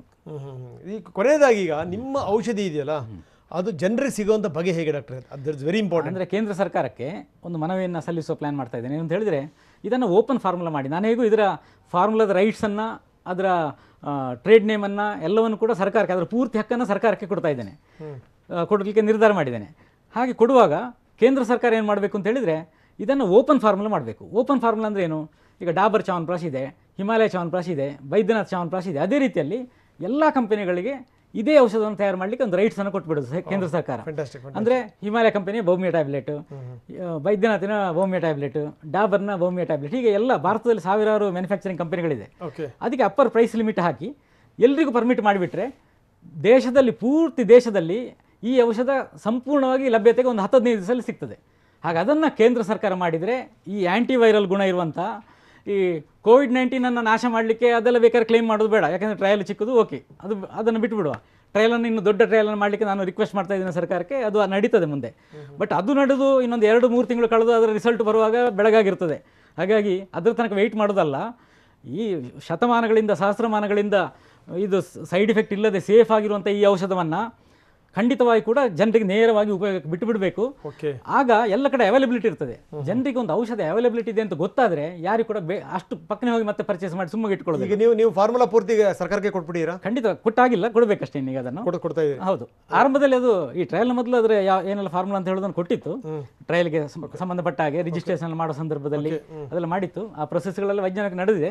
ಇನ್ನಾದ್ರೆ ಆ್ಯಕ್ಚುಯಲ್ ಫಾರ್ ಅಂದರೆ ಯಾವ ಇಂಗ್ರೀಡಿಯೆಂಟ್ ಎಷ್ಟೆಷ್ಟಿದೆ ಅದು ತುಂಬ ಇಂಪಾರ್ಟೆಂಟ್. ಆ ಕಾಂಬಿನೇಷನ್ ಅಂತ ಹೇಳೋದು it place major role Ayurveda ಔಷಧಗಳಲ್ಲಿ. ಅದರಿಂದ ನೀವೇನಾದ್ರು ಲಾಭ ಬಯಸ್ತಾ ಇದ್ದೀರಾ ಅಥವಾ ಫ್ರೀ ಆಫ್? ನನಗೆ ಬೇಡ, ಈ ಇಷ್ಟು ಸಂಕಷ್ಟ ಕಾಲದಲ್ಲಿ ಹಣ ಇಟ್ಕೊಂಡು ಏನು ಮಾಡೋದು? ಜನರಿಗೆಲ್ಲ ಅರ್ಥ ಆಗಿದೆ ಹಣ ಬೇಡ ಅಂತ ಹೇಳೋದು, ಬದುಕಬೇಕಾದ್ದು ಅಂತ ಹೇಳೋದು ಅರ್ಥ ಆಗಿದೆ. ಫ್ರೀ ಆಫ್ ಕಾಸ್ಟ್ ಕೊಡ್ತಾ. ಅದಕ್ಕಿಂತ ಹೆಚ್ಚು ತೃಪ್ತಿ ಯಾವುದಿದೆ? ಒಬ್ಬ ವೈದ್ಯನಾಗಿ ಎಲ್ಲ ಜನರಿಗೂ ಅದು ರೀಚ್ ಆಗಿ ಎಲ್ಲ ಜನರಿಗೂ ರೋಗ ಮುಕ್ತ ಆಗ್ಲಿಕ್ಕೆ ಇದೊಂದು ಅನುವು ಮಾಡಿಕೊಟ್ರೆ, ಈ ಒಂದು ಔಷಧ ಮಾಡಿಕೊಟ್ರೆ ಅದಕ್ಕಿಂತ ಹೆಚ್ಚು ತೃಪ್ತಿ ಜೀವನದಲ್ಲಿ ಬೇರೆ ಯಾವುದಿದೆ? ಈಗ ನಿಮ್ಮ ಪ್ರಕಾರ ಹಾಗಾದ್ರೆ ಈಗ ಔಷಧಿಯನ್ನು ಫ್ರೀ ಕೊಡ್ತಾ ಇದ್ದೇನೆ. ಔಷಧಿ ಫ್ರೀ ಕೊಡ್ತಾ ಇದ್ದೀರಿ ಅಲ್ಲ? ಔಷಧಿ ಫ್ರೀ ಅಂದ್ರೆ ಸಿಗೋದು ಯಾವಾಗ? ಅದು ಅಲ್ಲ, ನಾವು ಇನ್ನೊಂದು ವಾರದಲ್ಲಿ ಪೂರ್ಣವಾಗಿ ರೆಡಿ ಇರ್ತದೆ. ಈಗಲೇ ಒಂದು 10 ಲಕ್ಷ ಟ್ಯಾಬ್ಲೆಟ್ ಇದೆ. ಇನ್ನೊಂದು ಅದನ್ನ ಪ್ರತಿ ದಿವಸ ಮ್ಯಾನುಫ್ಯಾಕ್ಚರ್ ಮಾಡಿ ಇನ್ನೊಂದು ವಾರದಲ್ಲಿ ನಾವು ರೆಡಿ ಇರ್ತೇವೆ. ಸರ್ಕಾರಿ ಅಭಿಯಾನವನ್ನು ಮಾಡಲಿ, ಆರೋಗ್ಯಕ್ಕಾಗಿ 10 ದಿನ ಅಂತ ಅಭಿಯಾನ ಮಾಡಲಿ, ಒಂದು ಡೇಟ್ ಫಿಕ್ಸ್ ಮಾಡಿ ಅಲ್ಲಿಂದ ಎಲ್ಲರೂ ಅದನ್ನು ಮಾಡಲಿ. ಪ್ರೈಮರಿ ಕಾಂಟ್ಯಾಕ್ಟ್, ಸೆಕೆಂಡರಿ ಕಾಂಟ್ಯಾಕ್ಟ್ನವರು ಮಾಡಲಿ, ಜೊತೆಯಲ್ಲಿ ಪಬ್ಲಿಕ್ ಈ ಮೆಜರ್ಸನ್ನು 10 ದಿವಸ ಎಲ್ಲರೂ ಪ್ಯಾರಲಲ್ ಆಗಿ ಮಾಡಲಿ. ಪ್ಯಾರಲಲ್ ಆಗಿ ಮಾಡಿದರೆ ಪಾಸಿಟಿವ್ ಆಗುವಂಥ ಕೇಸು ಈ ಪ್ರೈಮರಿ ಸೆಕೆಂಡರಿಯಿಂದಲೇ ಹೆಚ್ಚು ಪಾಸಿಟಿವ್ ಆಗುವವರು. ಆ ಪಾಸಿಟಿವ್ ಆಗೋ ಕೇಸಸ್ ಡ್ರಾಸ್ಟಿಕ್ ಆಗಿ ಕಡಿಮೆ ಆದೀತು. ಇದು ಲೆಕ್ಕಾಚಾರ. ಇದು ನಾವೇನು ಈ ಲೆಕ್ಕಾಚಾರ, ನಾವೇನು ದೇವರಲ್ಲ, ಮನುಷ್ಯರಲ್ವಾ? ಹಾಗಾಗಿ ಪೂರ್ತಿ 100% ಪರ್ಫೆಕ್ಟ್ ಇರೋದಿಲ್ಲ ಯಾವುದು ಕೂಡ. ಸೊ ಆಗ್ಬಹುದು ಅಂತ ಹೇಳಿ ನಮ್ಮ ಆಶಾಭಾವನೆ. ಈಗ ನನ್ನ ಪ್ರಕಾರ ಈಗ ತಾವು ಹೇಳಿದ್ರೆ, ನೀವು ಸಾಕಷ್ಟು ಸಂಗತಿಗಳನ್ನು ಹೇಳಿದ್ರಿ. ಈಗ ಔಷಧಿ ಬಗ್ಗೆನೂ ಹೇಳಿದ್ರಿ. ನನ್ನ ಹತ್ರ ರೆಡಿ 10 ಲಕ್ಷ ಟ್ಯಾಬ್ಲೆಟ್ ರೆಡಿ ಇದೆ, ಮತ್ತೊಂದಿಷ್ಟು ಬರುತ್ತೆ ಅಂತ. ತಗೊಳ್ಳೋ ಬಗ್ಗೆ ಹೇಗೆ? ಅಲ್ಲ, ಸರ್ಕಾರದ ಮೂಲಕ ಹೋಗಬೇಕು ಅಂತ ಸರ್ಕಾರಕ್ಕೆ ಅದನ್ನೇ ವಿನಂತಿ ಮಾಡಿದ್ದು. ಈಗ ನಮ್ಮದು ನೆಟ್ವರ್ಕ್ ಇಲ್ಲ, ಯಾವುದು ಇಡೀ ರಾಜ್ಯದಲ್ಲಿ ಎಲ್ಲ ಪ್ರೈಮರಿ ಕಾಂಟ್ಯಾಕ್ಟ್, ಸೆಕೆಂಡರಿ ಕಾಂಟ್ಯಾಕ್ಟ್ನವ್ರು ಕೊಡಲಿಕ್ಕೆ ನಮ್ಮ ನೆಟ್ವರ್ಕ್ ಇಲ್ಲ. ಸರ್ಕಾರ ಇನಿಷಿಯೇಟಿವ್ ಹೌದು, ಸರ್ಕಾರ ಅದು ತಗೊಳ್ತಾ ಅಂತ ಹೇಳ್ತಾ ಇದ್ದಾರೆ. ಸರ್ಕಾರದಿಂದ ತುಂಬಾ ಸೂಕ್ತವಾಗಿ ಸ್ಪಂದಿಸ್ತಾ ಇದ್ದಾರೆ ಆರೋಗ್ಯ ಸಚಿವರು. ಅದಕ್ಕೆ ಪೂರ್ವಭಾವಿಯಾಗಿ ಏನಾದರೂ ಈ ಸಂಸ್ಥೆಗಳಿಗೆ 2-3 ದಿವಸಗಳಲ್ಲಿ ಒಪ್ಪಿಗೆ ಸಿಗಬಹುದು ಅಂತ ನಿರೀಕ್ಷೆ ಇದೆ. ಸಿಗಬಹುದು. ಸೊ 3 ದಿನದ ನಂತರ ಜನರು ಹೇಳಬೇಕು. ಜನರು ಸರ್ಕಾರ ಜನರು ಕೇಳಿದ್ರೆ ಸರ್ಕಾರ ಒಪ್ತದಲ್ವಾ? ಎಸ್ ಡಾಕ್ಟರ್, ಕೊನೆ ಪ್ರಶ್ನೆ. ತಾವು ಆಯುರ್ವೇದ ವಿಚಾರಕ್ಕೆ ಸಂಬಂಧಪಟ್ಟಂಗೆ ಸಾಕಷ್ಟು ಕೆಲಸ ಮಾಡ್ತಾ ಇದ್ದೀರಿ, ಸಾಕಷ್ಟು ಸಂಶೋಧನೆಗಳು ಮಾಡ್ತಾ ಇದ್ದೀರಿ. ಬಹುಶಃ ಏನು ಅಂದ್ರೆ ನಾನು ಯೋಗ ಆರಂಭದಲ್ಲಿ ಒಂದು ಮಾತು ಹೇಳಿದೆ ನಾನು ಪೀಠಿಕೆನಲ್ಲಿ, ಯೋಗಕ್ಕೆ ಸಿಕ್ಕಂಥ ಮನ್ನಣೆ ಮುಂದಿನ ದಿನಗಳಲ್ಲಿ ಆಯುರ್ವೇದಕ್ಕೂ ಸಿಗುತ್ತೆ ಅನ್ನೋದು. ಯಾಕೋ ಎಲ್ಲೋ ಒಂದು ಕಡೆ ನಾವು ಅದನ್ನು ರಿಸರ್ಚ್ ಮಾಡೋಂಥ ವಿಚಾರಕ್ಕೆ ಸಂಬಂಧಪಟ್ಟಂಗೆ, ಆ ಡಾಕ್ಯುಮೆಂಟ್ಗಳನ್ನ ಕ್ರಿಯೇಟ್ ಮಾಡೋಂಥ ವಿಚಾರಕ್ಕೆ ಸಂಬಂಧಪಟ್ಟಂಗೆ ನಾವು ಸೋತಿದ್ದೀವಿ ಅಂತ. ಅಟ್ಲೀಸ್ಟ್ ಇಲ್ಲಿಂದ ಶುರುವಾಗುತ್ತೆ ಡಾಕ್ಟ್ರೆ. ಕರ್ನಾಟಕ ಮಾಡೆಲ್ ಆಗಲಿ, ಈ ಮಾಡೆಲನ್ನು ಅನುಸರಿಸಿದರೆ ಕರ್ನಾಟಕ ಮಾಡೆಲ್ ಆಗ್ತದೆ. ಮಾಡೆಲ್ ಆದರೆ ಇಡೀ ಜಗತ್ತೇ ಅದನ್ನು ಫಾಲೋ ಮಾಡ್ತದೆ. ಓಕೆ, ಆಯುರ್ವೇದ ಇಡೀ ಜಗತ್ತಿಗೆ ತಲುಪ್ತದೆ. ಮತ್ತು ಇದಕ್ಕೆ ಶಾಶ್ವತ ಮುಕ್ತಿ ಬರಬೇಕಾದ್ರೆ ವೈರಾಣು ಕಾಯಿಲೆಗಳಲ್ಲಿ ಆಯುರ್ವೇದದ್ದು ಪರಮಾಧಿಕಾರ. ನಾನು ಮೊದಲಿಂದಲೂ ಹೇಳ್ತಾ ಬರ್ತಾ ಇದ್ದೇನೆ. ಈಗ ಜಾಂಡೀಸ್, ಸಾಮಾನ್ಯ ಯಾವುದು ಕಾಮಾಲೆ ರೋಗ ಇದ್ದರೆ ಜನರಲ್ಲಿ ಯಾವುದಕ್ಕೆ ಹೋಗ್ತಾರೆ? ಯಾರು ಕೂಡ ಎಲೋಪತಿ ಮೆಡಿಸಿನ್ ತಗೊಳ್ಳೋದಿಲ್ಲ. ಎಲ್ಲೋ ಒಂದು ನಾಟಿ ಮೆಡಿಸಿನ್ಗೆ ಹೋಗ್ತಾರೆ ಅಥವಾ ಆಯುರ್ವೇದ ಡಾಕ್ಟರ್ ಹತ್ರ ಹೋಗ್ತಾರೆ. ಇಡೀ ದೇಶದಲ್ಲಿ ಎಷ್ಟೋ ವರ್ಷಗಳು ನಡೀತಾ ಇರುವಂಥದ್ದು ಈಗಲೂ ನಡೀತಾ ಇದೆ. ಅದು ಹೆಪಟೈಟಿಸ್ ಯಾವುದೇ ವೆರೈಟಿ ಇರಲಿ, ಹೆಪಟೈಟಿಸ್ ಎ ಇರಲಿ, ಬಿ ಇರಲಿ, ಸಿ ಇರಲಿ, ಜನರು ಹೋಗೋದು ಆಯುರ್ವೇದಕ್ಕೆ. ಹಾಗಾಗಿ ಅಬ್ಸ್ಟ್ರಕ್ಟಿವ್ ಜಾಂಡೀಸ್ ಒಂದು ಬಿಟ್ಟು ಅದಕ್ಕೆ ಸರ್ಜರಿ ಬೇಕಾಗ್ತದೆ. ಅದೊಂದು ಬಿಟ್ಟು ಉಳಿದ ಎಲ್ಲ ಜಾಂಡೀಸ್ಗಳಿಗೆ ಜನರು ಹೋಗೋದು. ಈ ಜಾಂಡೀಸ್ ಅಂತ ಹೇಳೋದು, ಹೆಪಟೈಟಿಸ್ ಅಂತ ಹೇಳೋದು ವೈರಲ್ ಡಿಸೀಸ್. ಅದು ಜನರಲ್ಲಿ ಇನ್ನೂ ಅದಕ್ಕೆ ಡಿಪೆಂಡ್ ಆಗಿದ್ದಾರೆ. ಹಾಗಾಗಿ ಹರ್ಪಿಸಿಗಾಗಲಿ ಯಾವುದೇ ವೈರಲ್ ಡಿಸೀಸಿಗೆ ಆಯುರ್ವೇದದ್ದು ಪರಮಾಧಿಕಾರ, ಇದಕ್ಕೂ ಕೂಡ ಅದು ಪರಮಾಧಿಕಾರ ಇದ್ದೇ ಇರ್ತದೆ. ಹಾಗಾಗಿ ಜನರು ಇದನ್ನು ಆಯುರ್ವೇದವನ್ನು ಡಿಪೆಂಡ್ ಆದರೆ ಖಂಡಿತವಾಗಿ ಈ ಕೊರೋನಾವನ್ನು ಹಿಮ್ಮೆಟ್ಟಿಸಲಿಕ್ಕೆ ಸಾಧ್ಯ ಇದೆ ಅಂತ ಹೇಳೋದು ನನ್ನ ನಿಖರವಾದಂಥ ಮಾತು. ಲಾಸ್ಟ್ ಮೆಸೇಜ್ ಏನು ನಿಮ್ಮ ಮೆಸೇಜ್? ಜನರು ಯಾವುದೇ ಕಾರಣಕ್ಕಾಗಿ ಹೆದರುವುದು ಅಗತ್ಯ ಇಲ್ಲ. ಯಾಕೆಂತ ಹೇಳಿದರೆ ಸಮಸ್ಯೆ ಅಂತ ಇದ್ದ ತಕ್ಷಣ ಅದಕ್ಕೆ ಸೊಲ್ಯೂಷನ್ ಅಂತ ಕೂಡ ಒಟ್ಟಿಗೆ ಜೊತೆಯಲ್ಲೇ ಇರ್ತದೆ. ಹಾಗೆ ಆ ಸೊಲ್ಯೂಷನ್ ಅಂತ ಹೇಳೋದು ಇಲ್ಲಿ ಕಾಣ್ತಾ ಇದೆ. ಹಾಗೆ ಇದು ಸೊಲ್ಯೂಷನ್ ಇದೆ ಅಂತ ಮನಸ್ಸಿಗೆ ಗೊತ್ತಾದ್ರೆ ಸಾಕು, ನಾವು ಹೆದರದೇ ಇರಬೇಕು. ಒಂದು. ಎರಡನೇದು, ಸಾಮಾನ್ಯ 100ರಲ್ಲಿ 99-98 ಜನ ಕೂಡ ಇದರಲ್ಲಿ ಕ್ಯೂರ್ ಆಗ್ತಾ ಇರುವಂಥದ್ದು. ಹಾಗಾಗಿ ಕಾಯಿಲೆ ಹೆಚ್ಚು ಸ್ಪ್ರೆಡ್ ಆದ ತಕ್ಷಣ ಯಾರೂ ಹೆದರಬೇಕಾಗಿಲ್ಲ. ಇನ್ನೂ ಎಷ್ಟೋ ಜನ ಪಾಸಿಟಿವ್ ಇರ್ಬೋದು ಅಂತ ಮಾತಾಡ್ತೇವೆ ನಾವು. ಪಾಸಿಟಿವ್ ಸಂಖ್ಯೆ ಜಾಸ್ತಿ ಆದರೆ ಡೆತ್ ಸಂಖ್ಯೆ ಇಷ್ಟೇ ಇರ್ತದೆ. ಹಾಗಾಗಿ ಪರ್ಸೆಂಟೇಜ್ ಆಫ್ ಡೆತ್ ಕಡಿಮೆ ಆಗ್ತಾ ಹೋಗ್ತದೆ. ಆದ್ದರಿಂದ ಕೂಡ ಸಂಖ್ಯೆ ಹೆಚ್ಚಾದ ತಕ್ಷಣ ಯಾರು ಕೂಡ ಹೆದರಬೇಕಾಗಿಲ್ಲ. ಧೈರ್ಯದಿಂದ ಈ ಕೊರೋನಾವನ್ನು ನಾವೆಲ್ಲ ಡಾಕ್ಟ್ರೆ, ಥ್ಯಾಂಕ್ ಯು ವೆರಿ ಮಚ್. ಇನ್ನಷ್ಟು ಈ ವಿಚಾರಕ್ಕೆ ಸಂಬಂಧಪಟ್ಟಂಗೆ ನೀವು ಪ್ರಗತಿ ಸಾಧಿಸಲಿ, ಒಳ್ಳೆಯದಾಗಲಿ ಡಾಕ್ಟ್ರೆ. ಭಾರತದ ಪತಾಕೆಯನ್ನು ಎತ್ತಿ ಹಿಡಿಯುವಂಥ ಪ್ರಯತ್ನ ಎಲ್ಲರೂ ಸೇರಿ ಮಾಡಿ. ಥ್ಯಾಂಕ್ ಯು ವೆರಿ ಮಚ್ ಡಾಕ್ಟ್ರೆ. ಲಕ್ಷ್ಮಣ ಎಚ್ಚರದ ಬಿದ್ದಂಥ ಸಂದರ್ಭದಲ್ಲಿ ಯಾರೋ ಒಬ್ಬರಿಗೆ ಗೊತ್ತಾಯಿತು ಇಂಥ ಕಡೆಗೆ ಒಂದು ಮೂಲಿಕೆ ಇದೆ ನೋಡಿ ಅಂತ. ಎಲ್ರಿಗೂ ಗೊತ್ತಿರಲಿಲ್ಲ. ಅಲ್ಲಿ ಸ್ವತಃ ರಾಮನಿಗೂ ಗೊತ್ತಿರಲಿಲ್ಲ ಈ ಸಂಗತಿ. ಕೊನೆಗೆ ಹನುಮಂತ ಯಾವುದು ಗೊತ್ತಾಗದೇ ಪರ್ವತನ ಎತ್ಕೊಂಬಂದ. ಅದೇ ರೀತಿ ಏನು ಅಂತಂದರೆ ಕಜೆ ಅನ್ನುವಂಥವರು ಬಹುಶಃ ಈ ಕೊರೋನಾಕ್ಕೆ ಒಂದು ಗಿರಿಯನ್ನೇ ಎತ್ಕೊಂಡ್ಬರ್ತಾ ಇದ್ದಾರೆ. ದಯವಿಟ್ಟು ಇದನ್ನು ಬಳಸ್ಕೊಂಡ್ರಪ್ಪ ಒಳ್ಳೆಯದಾಗುತ್ತೆ ಅನ್ನುವಂಥದ್ದು. ಸೊ ಖಂಡಿತವಾಗಲೂ ಒಂದು ಒಳ್ಳೆಯ ಪ್ರಯತ್ನ ಇದು. ಈ ಪ್ರಯತ್ನ ಸಫಲ ಆಗಲಿ, ಎಲ್ರಿಗೂ ಮುಟ್ಟಂಗಾಗಲಿ. ಅಂತೂ ಈ ಕೊರೋನಾ ಅನ್ನುವಂಥ ಮಾರಿ ನಮ್ಮಿಂದ ದೂರ ಆಗಿಬಿಟ್ರೆ ಅಷ್ಟು ಸಾಕು. ಇದಾಗಲಿ ಅಂತ ಹಾರೈಸ್ತಾ ಇವತ್ತಿನ ವಿಶೇಷ ಕಾರ್ಯಕ್ರಮ ಮುಗಿಸ್ತಾ ಇದ್ದೀನಿ. ನಮಸ್ಕಾರ. Thank you very much.